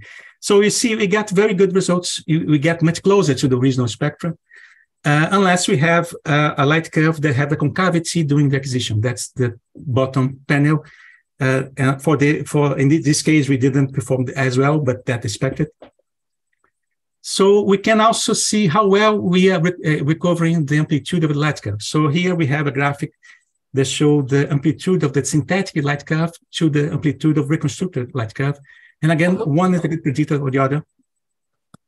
So results for the reconstruction, it works. So this sigma ref parameter is a good indication of how well we performed. And we get good results whenever we got sigma ref smaller than 10. So now we can show some examples from there too. So here on the left, we have this reflectance spectra, and on the right, the light curve. In blue, what we get if you just average the filters. In red, the reconstructed value. And again, they are sensible values. They're much closer to what we expect from real asteroids than what we got if you only make the average of the filters. Same thing for fainter objects. So great steps in future work. We have in place a pipeline for detection of moving objects and identification of asteroids that have been tested successfully on there too. We have an algorithm for color light curve separation that works well for anything brighter than G17. We are currently processing the R3 data, and we should have soon a paper and a asteroid catalog to publish. And we are also testing an algorithm to detect unknown objects from J+ observations. So I'll stop here. Thank you.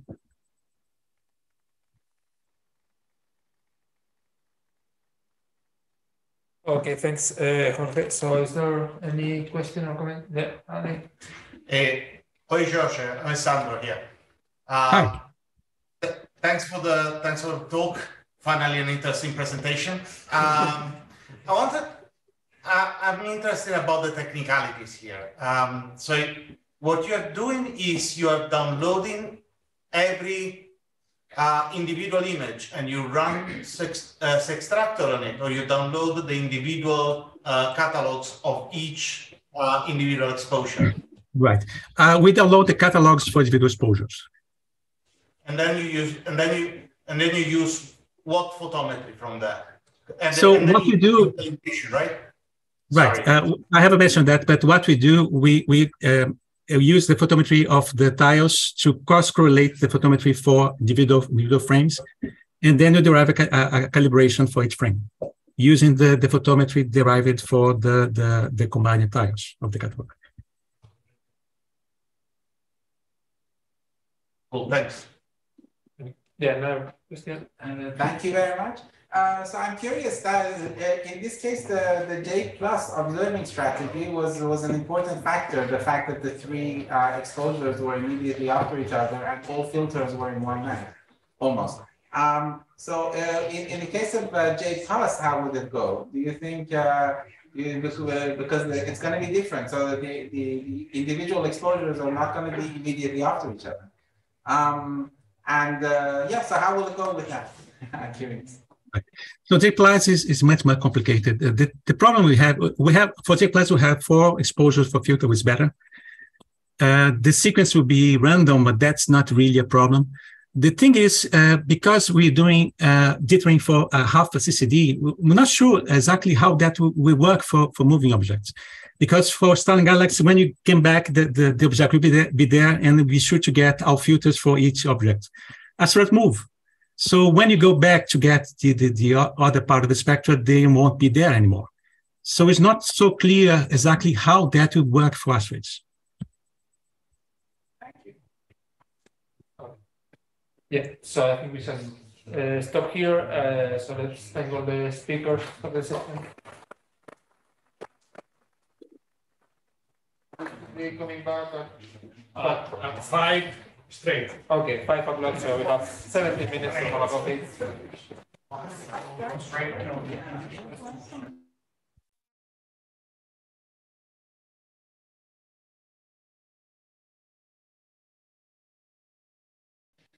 Okay, so thank you very much, everyone, for coming after the coffee, and hopefully this last session of today before the breakout room. You already know Arianna. She's been in JPAS for a long time, and just before the introduction, I'd like to share some good news that she has just last week become a full professor at at the University of Rio de Janeiro. So let's start.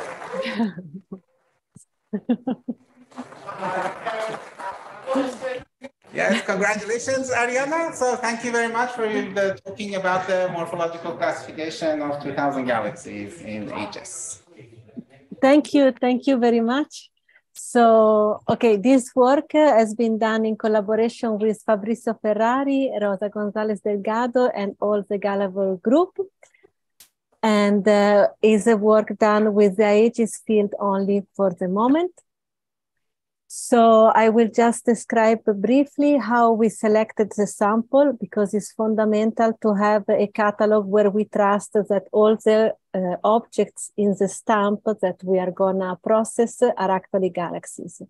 So also we started from the dual magnitude catalog, and we complemented this data with stellar population analysis from González Delgado 2022.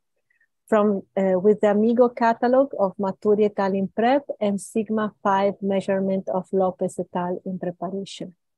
So we use the same condition as in Delgado et al. 2022, which is R band brighter than 22.75, probability of being a star lower than 0.5, and the photometric redshift lower than 1. Then we also added the constraint to make sure that the galaxy is kind of resolved in the stamp. So we asked the full width of maximum of the galaxy divided by the full width of maximum of the PSF in every field is higher than 2, and that the signal to noise is higher than 5, which is what is described in the figure in the bottom right of the panel I'm showing in here. Okay.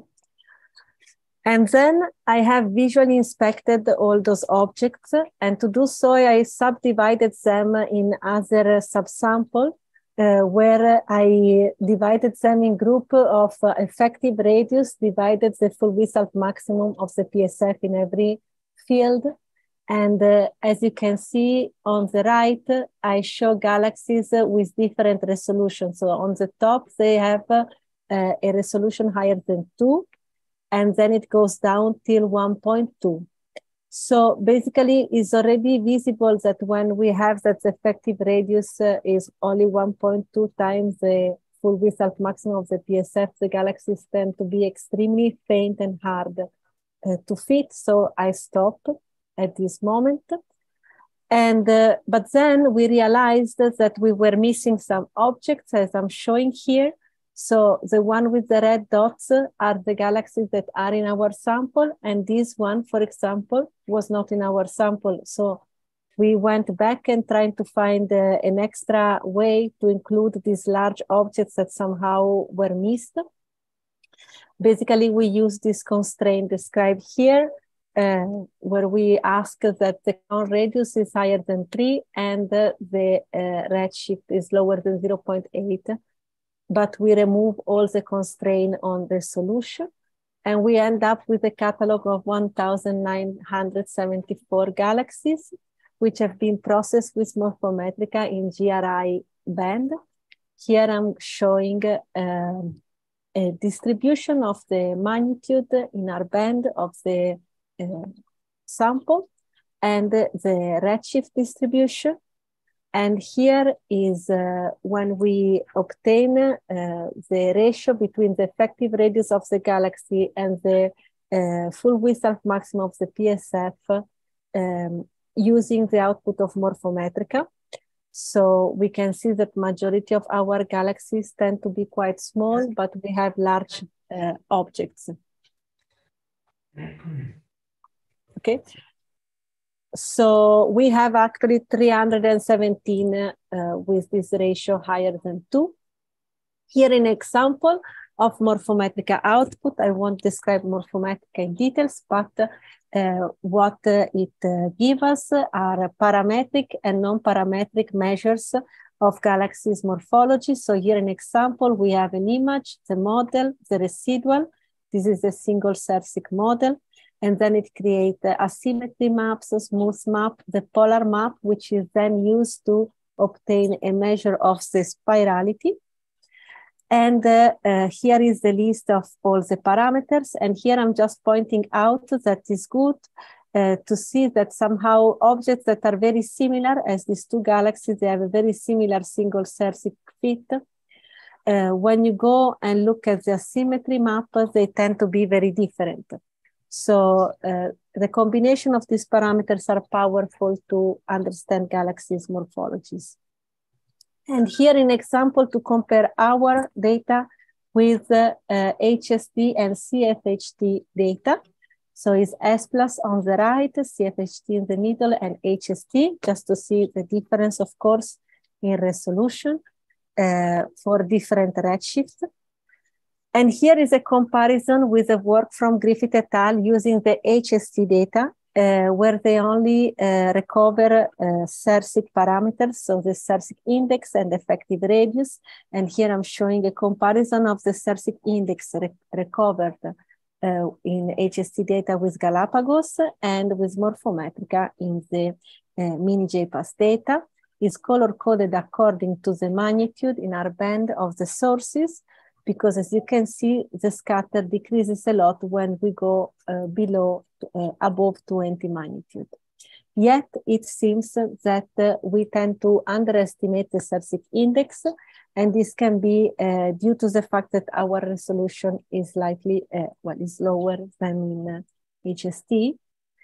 And here are some examples of all we can do with this huge table.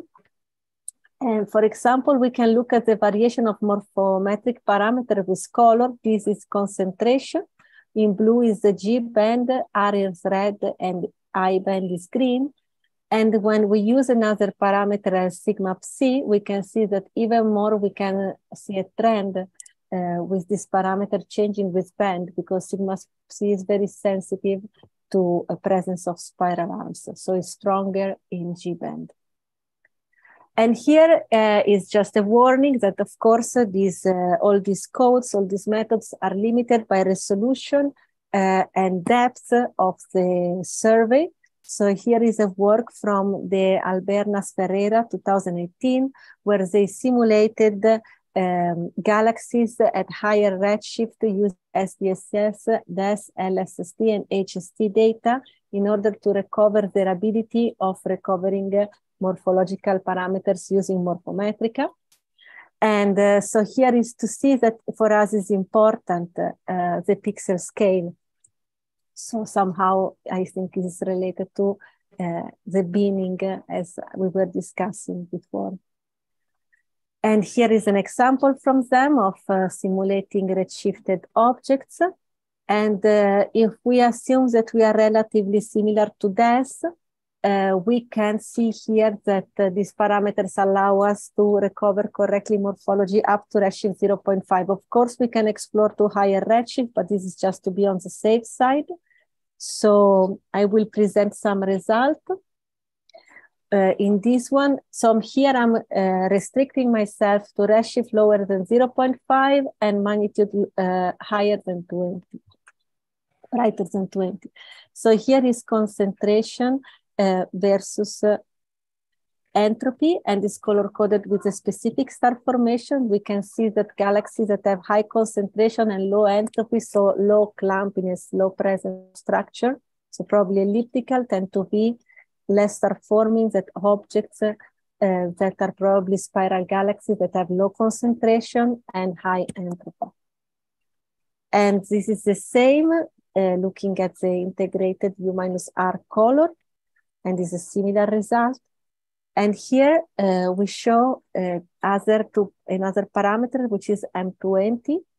All of this is in the I band till now versus concentration, and is color coded with the median mass. And we can see that objects that have higher concentration and lower M20 tend to have higher masses. So the concentration and M20 are good tracer of the galaxy mass, are related to the galaxy mass.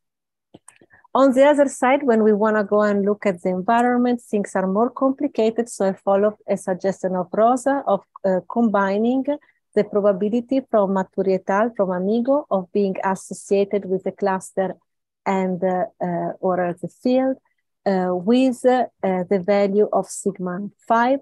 So I'm taking only objects that are isolated as objects that have probability of association 0, and log n of sigma 5 lower than 0.5 at this one here, and the opposite for the ones that are in clusters in high density environment. So this is the same plot as before, now divided between isolated and cluster galaxies. Of course, the number of objects decreases every time more, but maybe we can see a trend for objects in cluster being more toward the elliptical part of this plot, as we would expect. And also we can explore other parameters that can be more or less sensitive to the environment. It's interesting that sigma psi tend to be, again, more affected by, in this case, the environment when we go to the G band. And finally, here I'm doing another plot, as in Fuentes Carrera et al., where I'm showing the location of galaxies that are isolated on cluster in the asymmetry versus concentration plane. And here on the right, you can see how they divided the galaxies in different morphological type using this diagram. Of course, this is something that has to be explored more. But if we do the same as they do with the lines, we see that we have some objects that could be irregular or merging objects, both in cluster and in isolation. Majority of the galaxies in isolations are in the spiral group, while here we have elliptical and zeros. And something that we could do with a lot of care is exploring the evolution of redshift, in redshift of these morphological parameters, as I'm showing here, is a concentration entropy diagram color-coded with the photometric redshift, where we can see that maybe there is a trend in this diagram with redshift, and that's all. Thank you very much.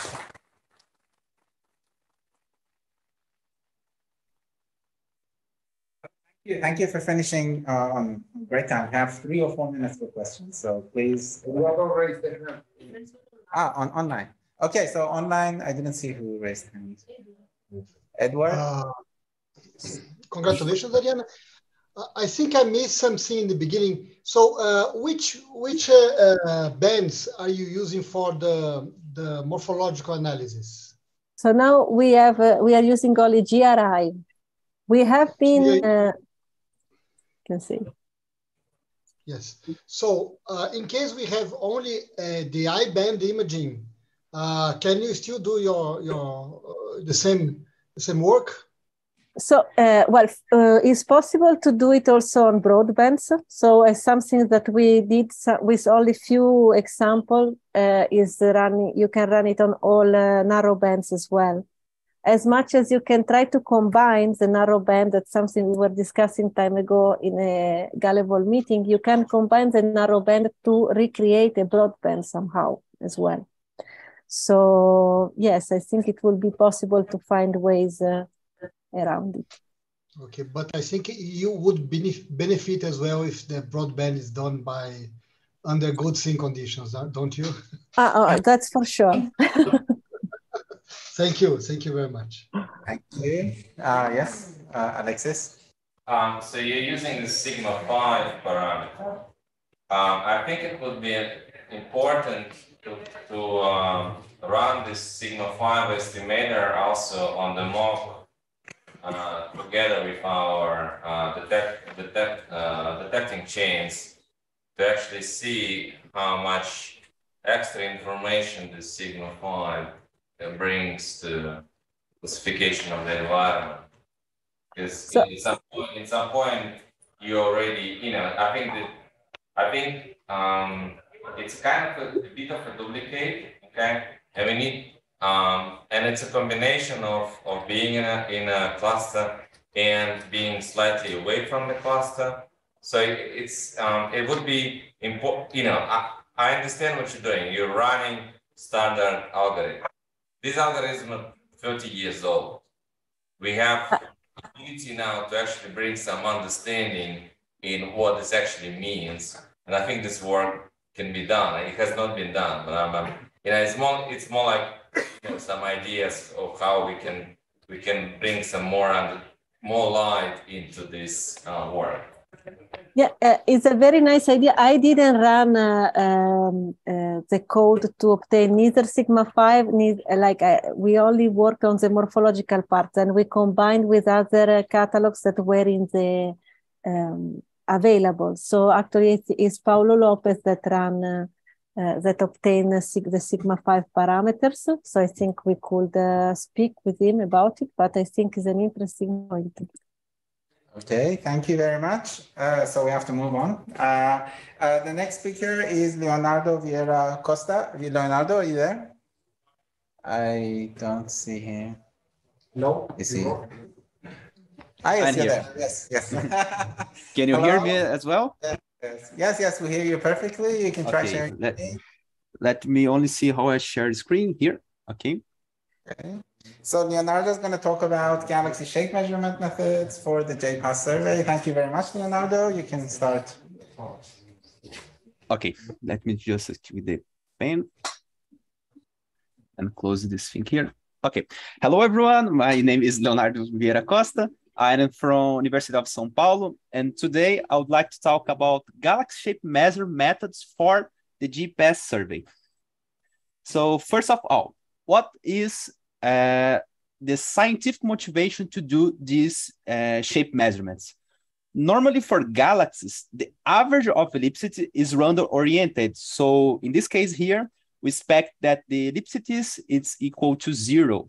However, the presence of weak lensing introduces a bias on this average. So in this case, we expect a shear value that changes the format of the galaxies. And this shear value could be ellipticity E1, a composition between ellipticity E1 and E2. And we can see in this image how this manifests in distortions. And in the case of galaxy cluster, these distortions are perpendicularly oriented to the center of the cluster. We can use these ellipticities to calibrate the optical mass proxies by staked weak lensing technique and determine cosmological parameters using galaxy cluster counts. And today, the state of art are the 40-50 methods for the shear measurements. They are very appealing, although they are very CPU time consuming. So for example, in a test we did using 40-50 methods, it took about 7 seconds per galaxy. And as we expect a total of 4 to 6 times 10 to the power 7 galaxy in the JPAS, it would take about 9 to 13 CPU years to be computed the shape measurement for these galaxies.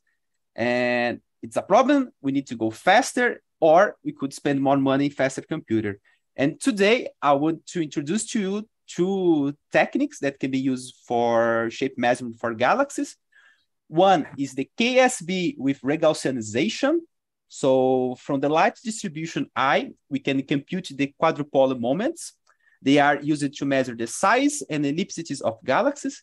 And one way to perform this calculation is through the Gaussian mode called AEGIS-M. And another option that we can use are the convolutional neural networks. Convolutional neural network, or just CNN, it's a machine learning technique, very useful to get information from images. In this case, we are interested in ellipsicities. And we can use, we use in this case an efficient net to calculate these ellipsicities. And we can compare the shape measurement from these two methods using a deep survey. In this case, we choose CFJT lens, which will be our validation data in these two cases. So here, miniJPAS galaxy and the same galaxy in the CFJT lens survey. As you can see, it has a better resolution, a better signal to noise, so it's a good for validation to us. In the case of ESB, we start with the total 64,000 objects from miniJPAS catalog. We did cuts in, we removed, for example, artifacts, problematic objects, flagged objects, and stuff like that. And we also choose only objects with signal to noise ratio bigger than 10. We also remove point sources like stellar locus and everything that seems to be a star. And we also did cuts in resolution factor.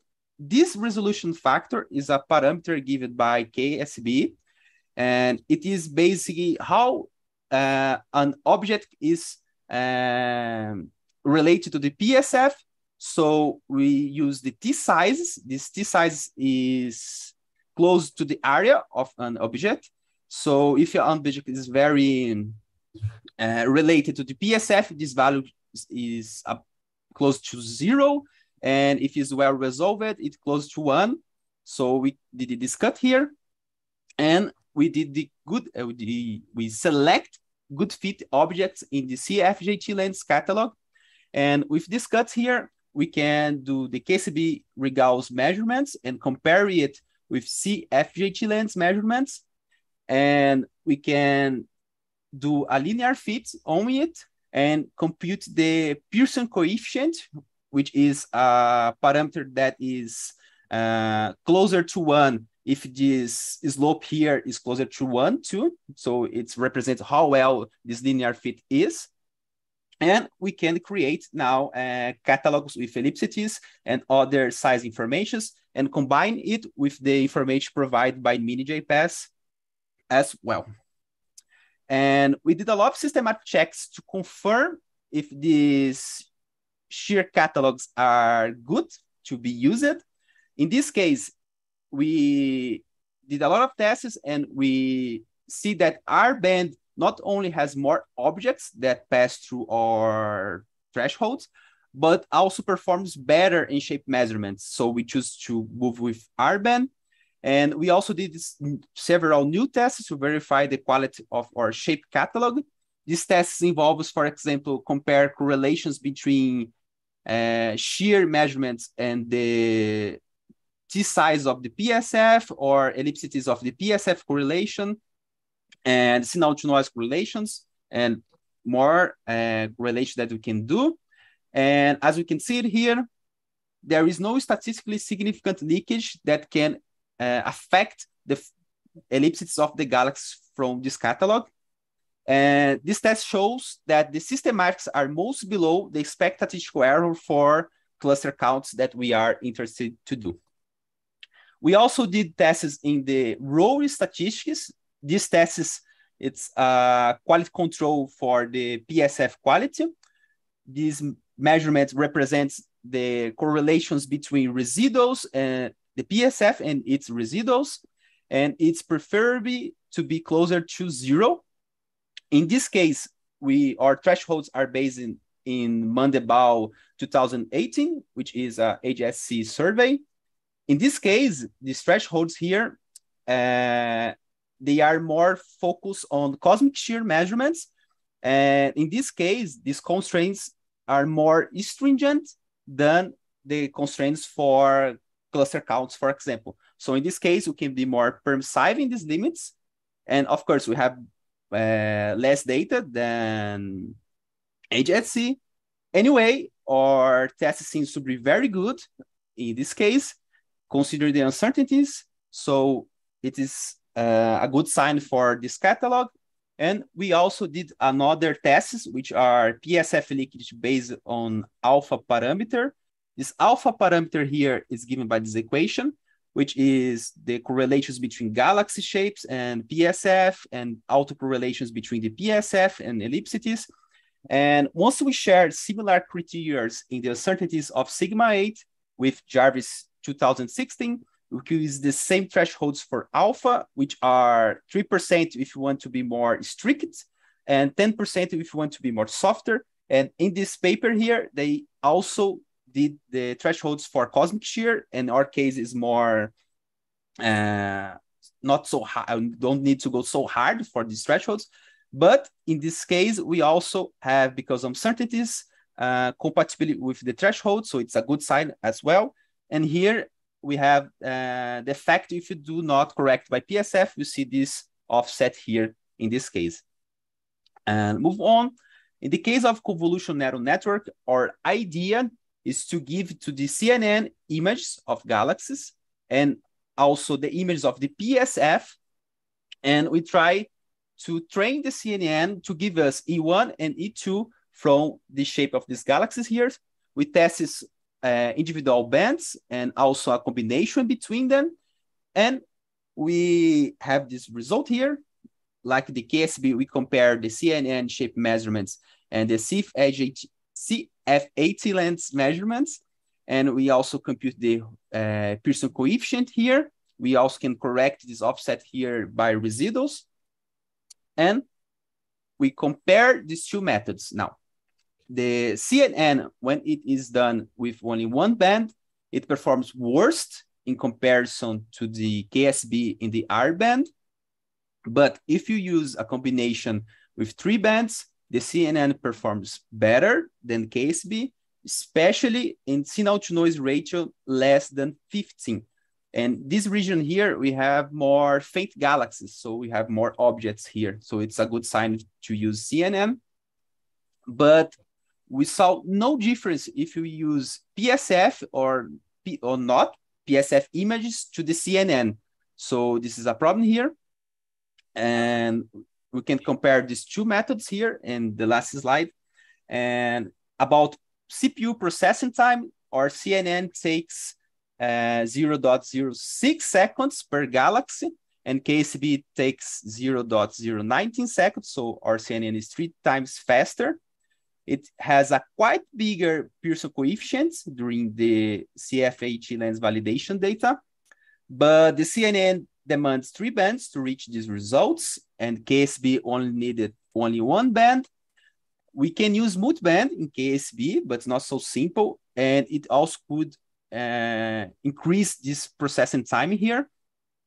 In the case of output data, the CNN only gives E1 and E2, and the KSB using AEGIS could give us not only E1 and E2, but also resolution factors, sigma size, errors, and other parameters. And KSB is able to do the correction of the PSF. And our CNN is unable to do the correction, but we have some idea why this is happening. So we are studying to do neural network corrections of PSF. So this Pearson coefficient could be better in the case of CNN. And finally, if you want this catalog with ellipses and other shape measurements for galaxies, you can send me an email. And thank you for your attention. And I'm here for your doubts.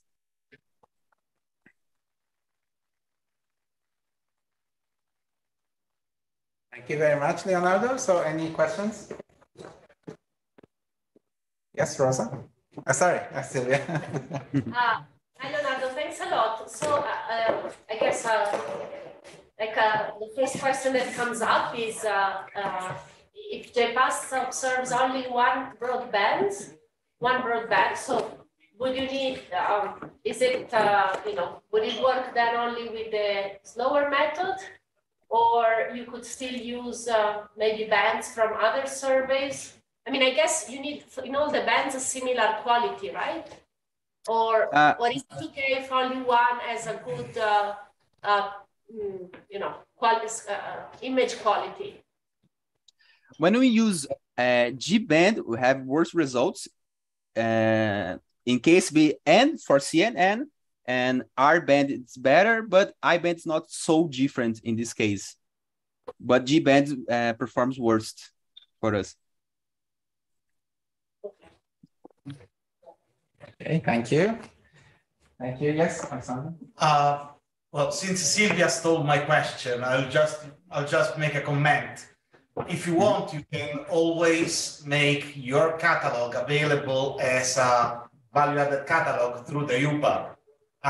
In fact, the way you should see it is a catalog doesn't exist in the J universe if it's not in the UPA. It's virtually useless. Okay?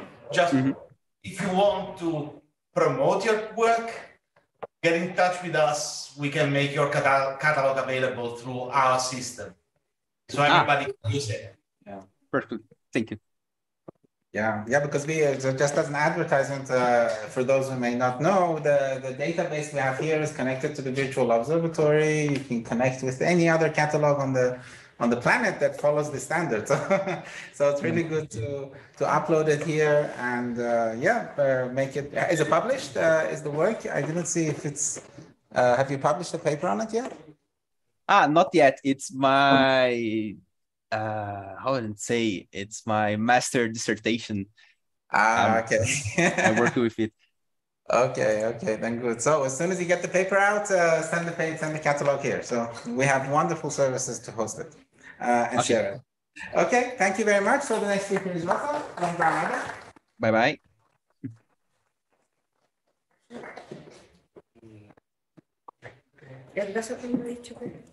Enlace del botón rojo. Vale. El botón rojo enlace. Si no, puedes usar también el ratón y conectar. Okay. Well, I'm going to present a work which is in progress. It's only to show the beautiful also data we have in the J-NEP data, in the J-NEP observation. So, and also to show all the powerful tool that we have already built for miniJPAS that can be very easily to apply to the J-NEP. And we hope that will be applied soon to the JPAS in general.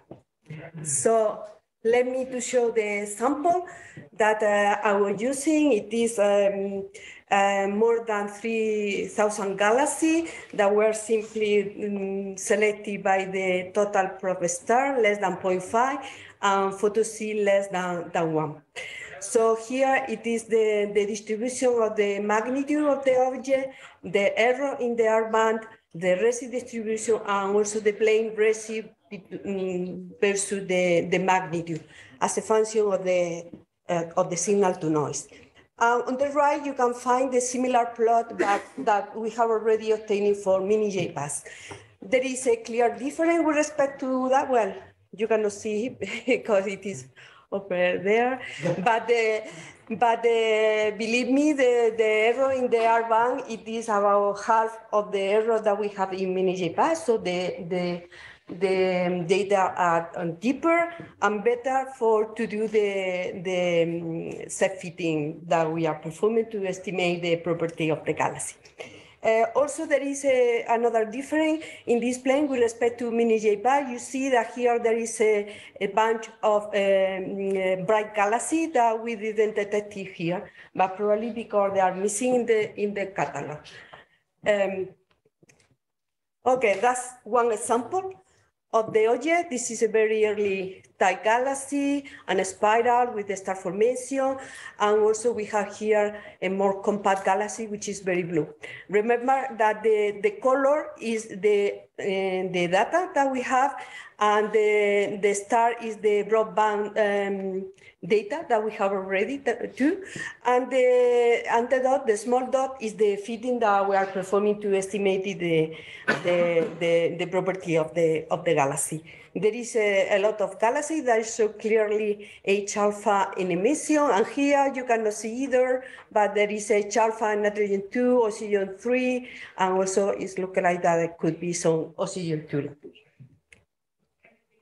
Okay, remember that we have using the basic code, which is a Bayesian Markov-Marchand Monte Carlo code.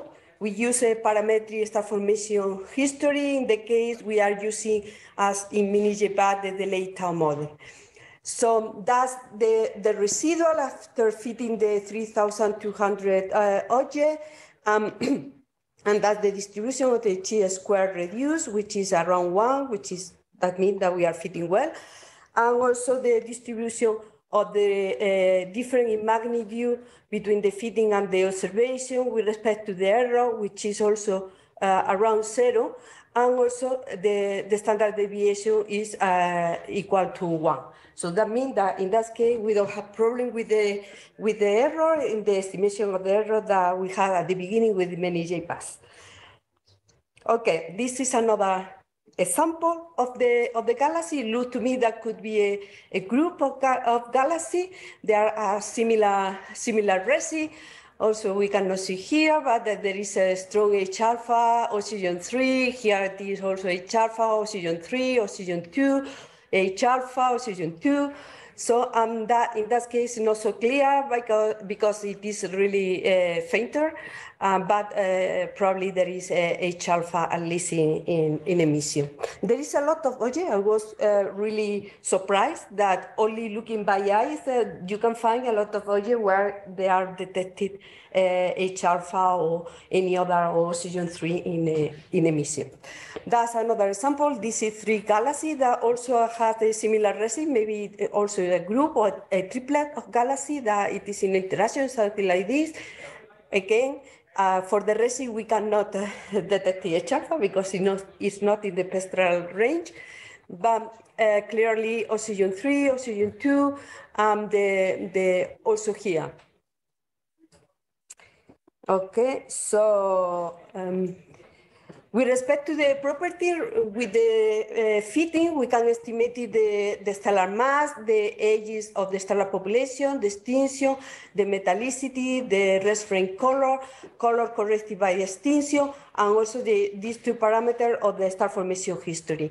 Here it is the distribution for the net, and in dashed line, I represented the distribution from the miniJPAS, scaling to the number of galaxies that we have in net. You see that there are no significant difference. The distributions are quite similar, and we see again this bimodal distribution, which is characteristic of this field. That's something that we can see again here in the plane color. Intrinsic color versus the stellar mass, where the plot is the color is representing the specific star formation rate. So clear, we see again the bimodal distribution of galaxy. On the right, we are expressing the galaxy as a function also the ages of the stellar population. We clearly detected a big blue cloud. Also the rest sequence of galaxy, which is about the dashed line, which is the limit, and also we just put in here the galaxy that we consider that could be in the green valley and can be classified as transition galaxy because they have still blue color, but the specific star formation rate is below 2.1 per gigayear. Again, it is quite similar to the mini result that we have already obtained. So similarly, we have the main sequence where it is all the blue galaxy that we are detecting, and also the rest sequence and the transition galaxy. And on the right, you can see which is the distribution or the evolution of the property, the mass, the ages of the stellar population, and the tau over TO parameter. Remember, these 2 parameters, the ratio is an indication of for how long is progressing the star formation in the galaxy, or also we can interpret it as if it is very small, is because the galaxy has already quenched the star formation. This is what happened when we divided the sample in red galaxy and blue galaxy. There is a significant difference between the two parameters. And also we see how evolve with the resid for the ages and the stellar mass. Here is came the first surprise comparison with the miniJPAS, because we just represented the fraction of galaxy, the blue galaxy, as a function of the resid and the red galaxy. This is complementary, I mean. That's the comparison with the miniJPAS. We see here that this fraction, it is around 0.1, which is quite small. And we don't have this increase in the fraction of red galaxy that we see in the miniJPAS.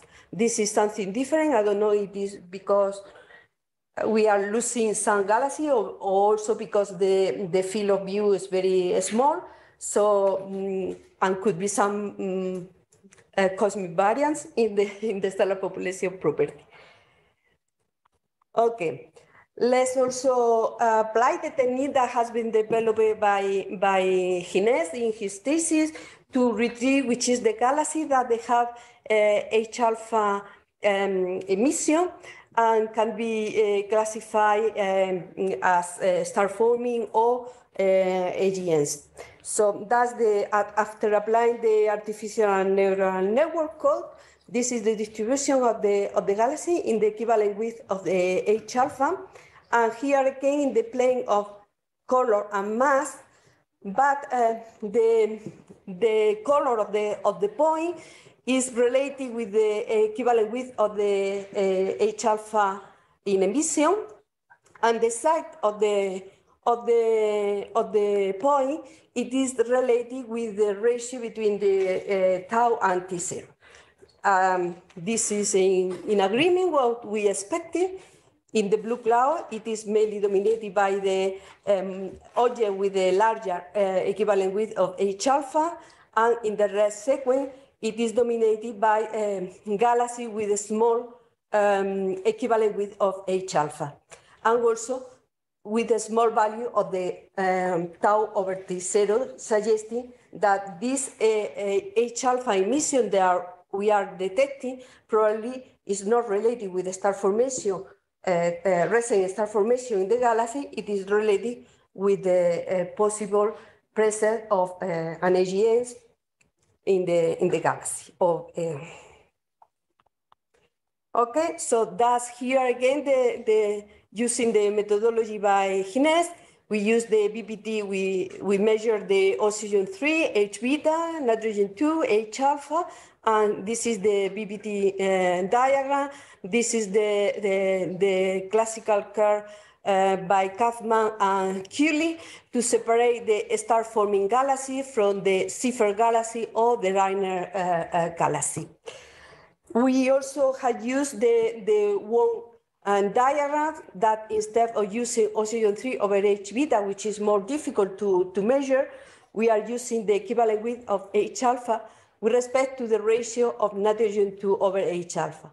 That line also is separating the star forming, which is on the left, with respect to the Zephyr galaxy, which is on the right, or to the Reiner population or the retired galaxy. That means galaxy that has some still H alpha emission, but in reality, they don't have any AGNs. Okay, the next step that we have applied to this field is to look up for the presence of group and to characterize the property of this galaxy.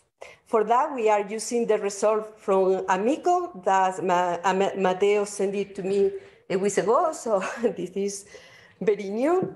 That's the distribution of the galaxy that it belongs to the group with respect to the distribution of the galaxy that it is in the field. This is a density map of there is around 23 groups in this field. Here on the right, you can see some of the group that has been selected by Amico. That's another example. There is two galaxies. One is this quite blue, clearly with H alpha well, no H alpha, oxygen 3 and oxygen 2, because for the rest we cannot detect it H alpha. And the other galaxy, which is quite red. Okay, so we have measured the number of galaxies per each group in comparison with the miniJPAS and also the mass of the group. By the number of galaxies and also for the mass of the total mass of the group, stellar mass, I mean, is clearly groups. And also it is quite similar to the result that we have obtained for miniJPAS. You see that the stellar mass is quite, the mean of the stellar mass and the number of galaxies is almost equal. Also, that's the distribution of the property of the galaxy that belong to the group, which is in purple, with respect to the whole distribution of the field population, which is in dashed line. As expected, and we have already found in miniJPAS, there is a clear shift in the stellar mass, something in the ages of the stellar population, and obviously, clearly, there is a shift in the color distribution. That's mainly due to the red galaxy that we have in the sample that belong to the group. With respect to, because the field population, they show the blue field population is quite similar to the blue population that we see in groups. Here, where we have found very surprised in the result, on the right, it is the result from miniJPAS, where we just represented the fraction of red galaxy, which is in red, that belong to groups, with respect to the red galaxy that it is in the field. And the conclusion here, the blue is for blue galaxy. And the conclusion here was that there is an increase due to the environment effect of the number of quench galaxy, or red galaxy. Also here, it is for quench galaxy, which is in 4 group with respect to the field. When we go to the net, we see that there is no difference between the group and the field. Also, there is no difference when we look at the fraction of quench galaxy.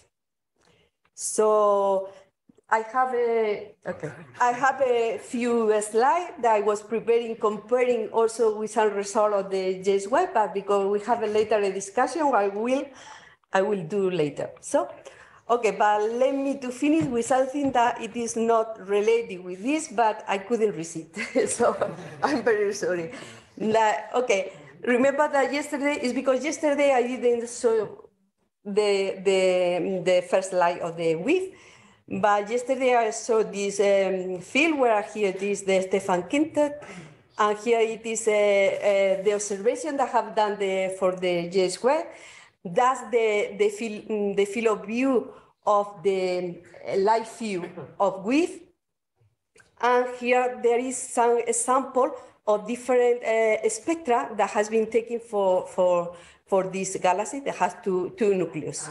Clearly, the data are very spectacular because for the cinematic, they can separate very clearly the different components of the galaxy.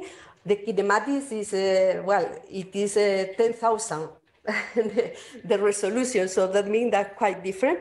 And here, it is the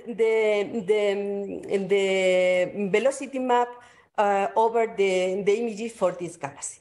So that means that in some aspect, we cannot compete with this kind of data, but I think we can do a lot of work with the JPAS data because I don't know, it will do all the galaxy. Also, we don't know it will do the intergalactic intercluster medium. So there is a lot of aspects that can be done with the JPAS, although we cannot have the kinematic. And that's the final message. Thank you very much.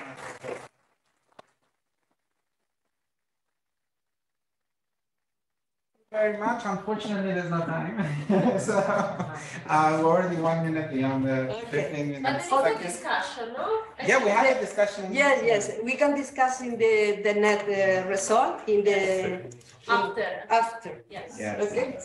Okay, so following the routine of professor, graduate student, professor, and now another graduate student. So this is, I'm happy to present Nischal. He's working in San Sebastian with Sylvia. So he's going to be talking about the 2D properties of X-ray AGN in the local universe.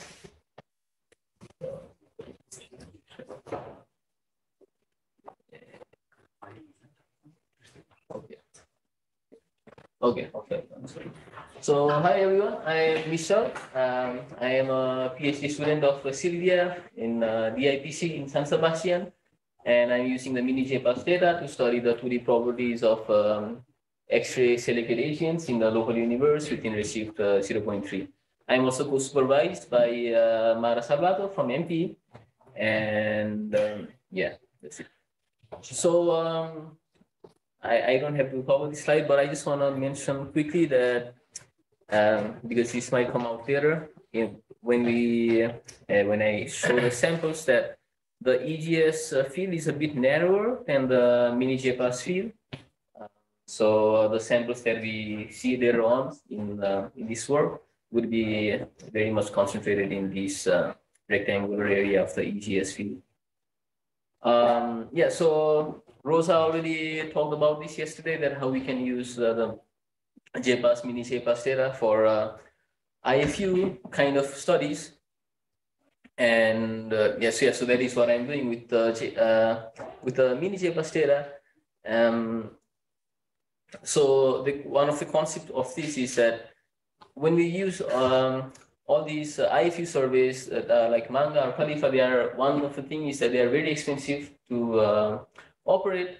The other thing is like we don't have a lot of samples covered by them. We have, but like not in the magnitude of what the JPAS would cover in the future.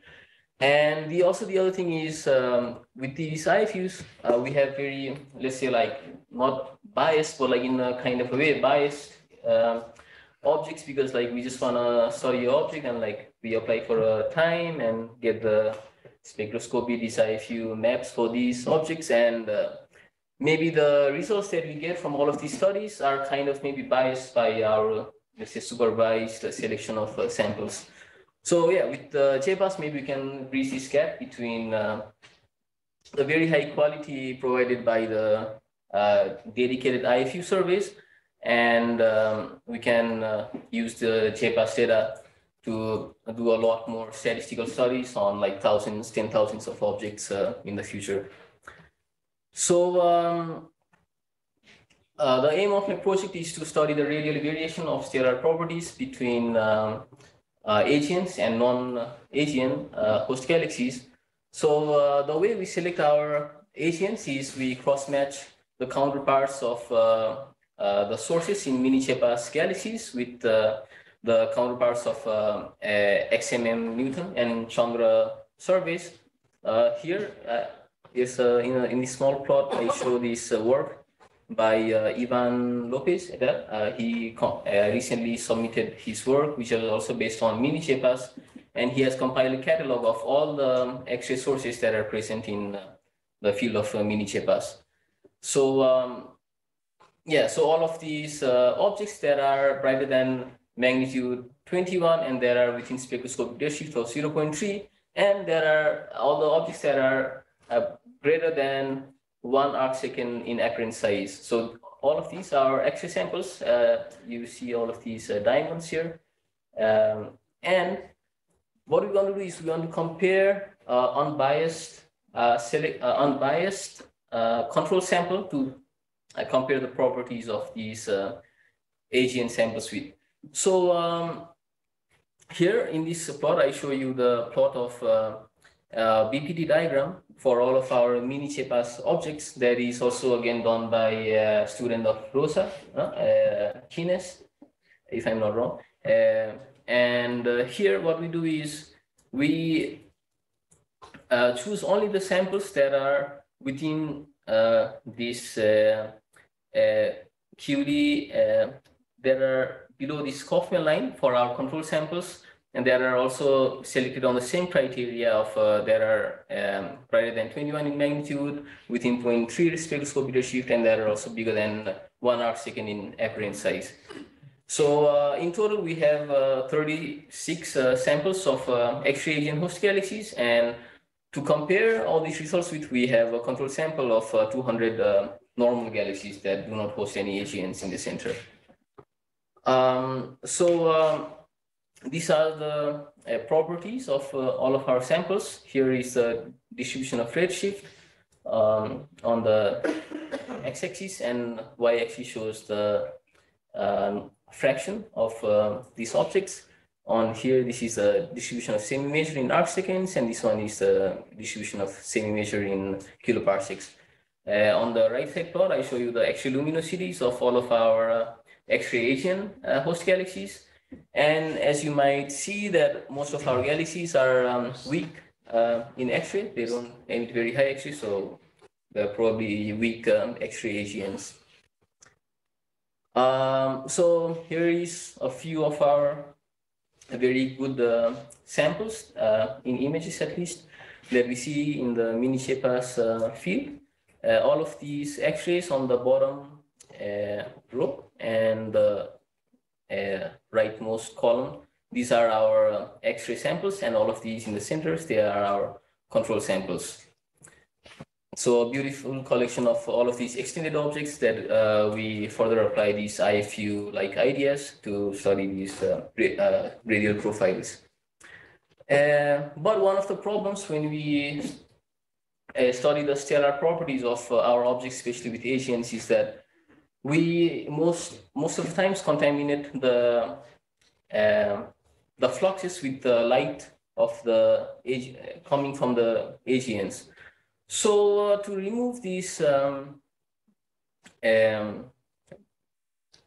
biasness, how do I say, contamination by the AGN, what we do is we model all of our images in all of these different narrowband filters with this component, a bulge component, and a central nuclear component. And the idea is that this nuclear component would give us the magnitude of the AGNs, and we subtract this nuclear component from our images, and then we get the final images that would be ready for these IFU style studies.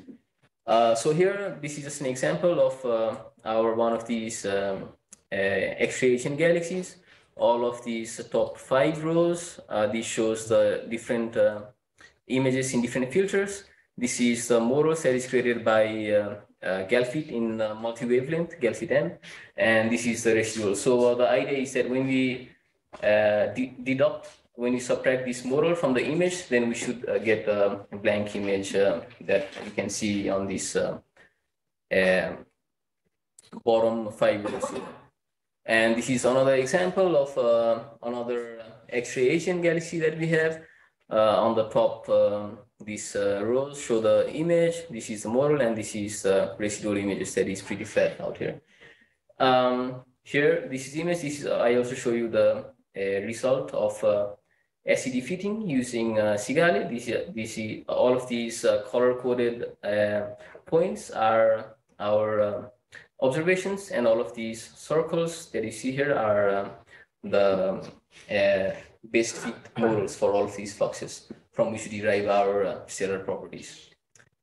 So after doing these steps of image minus model and residual, and removing this PSF component, the nuclear component, this is what we get. So as you can see, after the subtraction of this nuclear component, we move almost 0.25 magnitudes on the less bright, dimmer side in all of these X-ray AGN components, X-ray AGN galaxies, and yeah, this is the distribution, the purple one / blue one, the distribution of the control samples of 200 objects.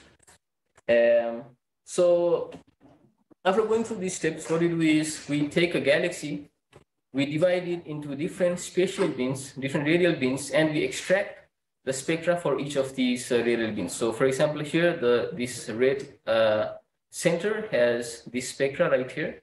This yellow bin has this spectra right here. This green one has this one, and so on.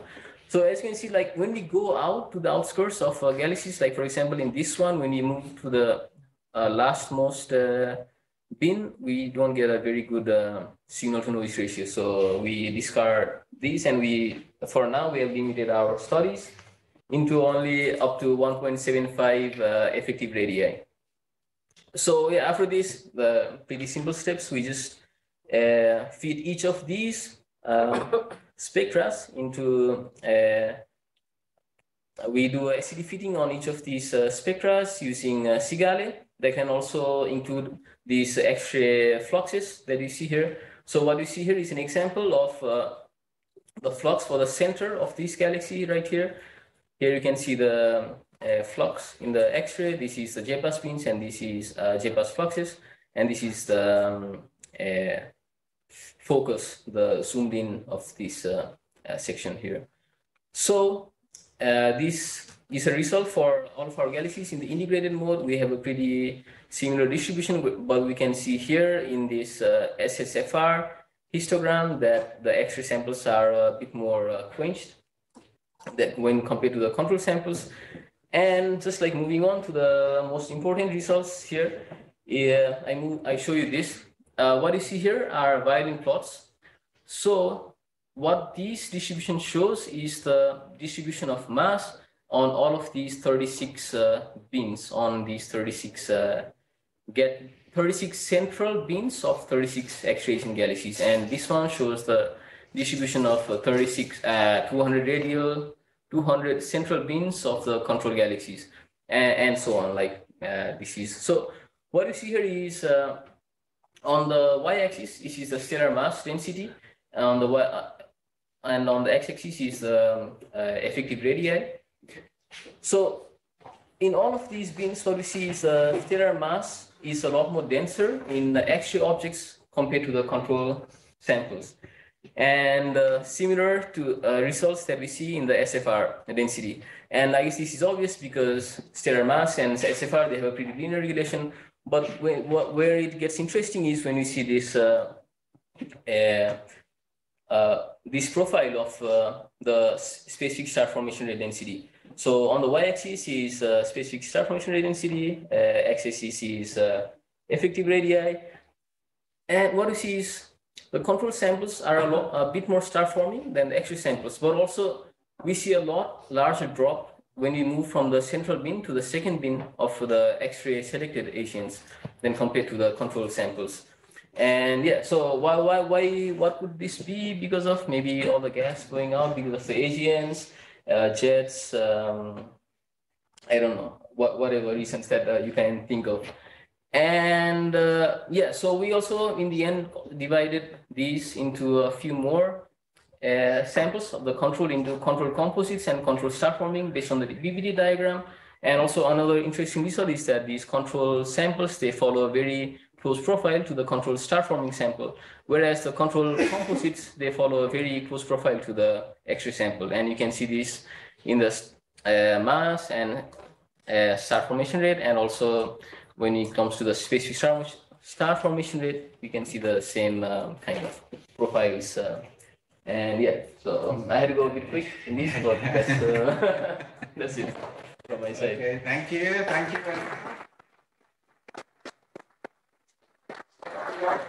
Question. One more slide. One more slide?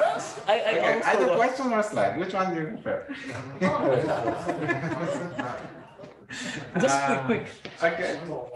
The future is this. So like from these miniJPAS galaxies, IFU map, and when we have more samples, then we can do this for all of them. But yeah, this, if you have time for question. Okay, fast question. Yes, Alexis. So which line do you use to get the star formation? We don't use these fluxes. We just use the estimates of the star formation rate from that is given by Cigale. I was wondering how much ionization. from GN would not affect. I don't know. I mean, like, at least I know that Sigali accounts for the. It's only a few percent. You did not detect the Sigali. Yeah. There's no AGN. Sigali cannot find it. It's less than 5%, so it's meaningless. Huh. Well, at least like X Sigali can find, like, we account for AGNs. The X-ray, yes, that's the only thing you could find. There's no other wavelength where Sigali could find anything that you could say is AGN. The one you showed has absolutely nothing. For example, like here, if you see this fit here. I mean, I guess you mean the luminosities, right? External. For example, there's an example. Okay, the AGN is 3 orders of magnitude. I mean, it's nothing. It's just nothing. Even if it was 20 times more, it'd still be nothing. Okay, so it's good to follow up later. Thank you very much. Okay.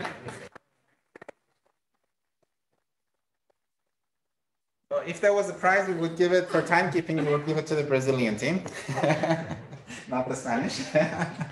Okay. So, is there any announcements from the? Okay. So now we have the working groups. Where are they based? Just as a reminder for.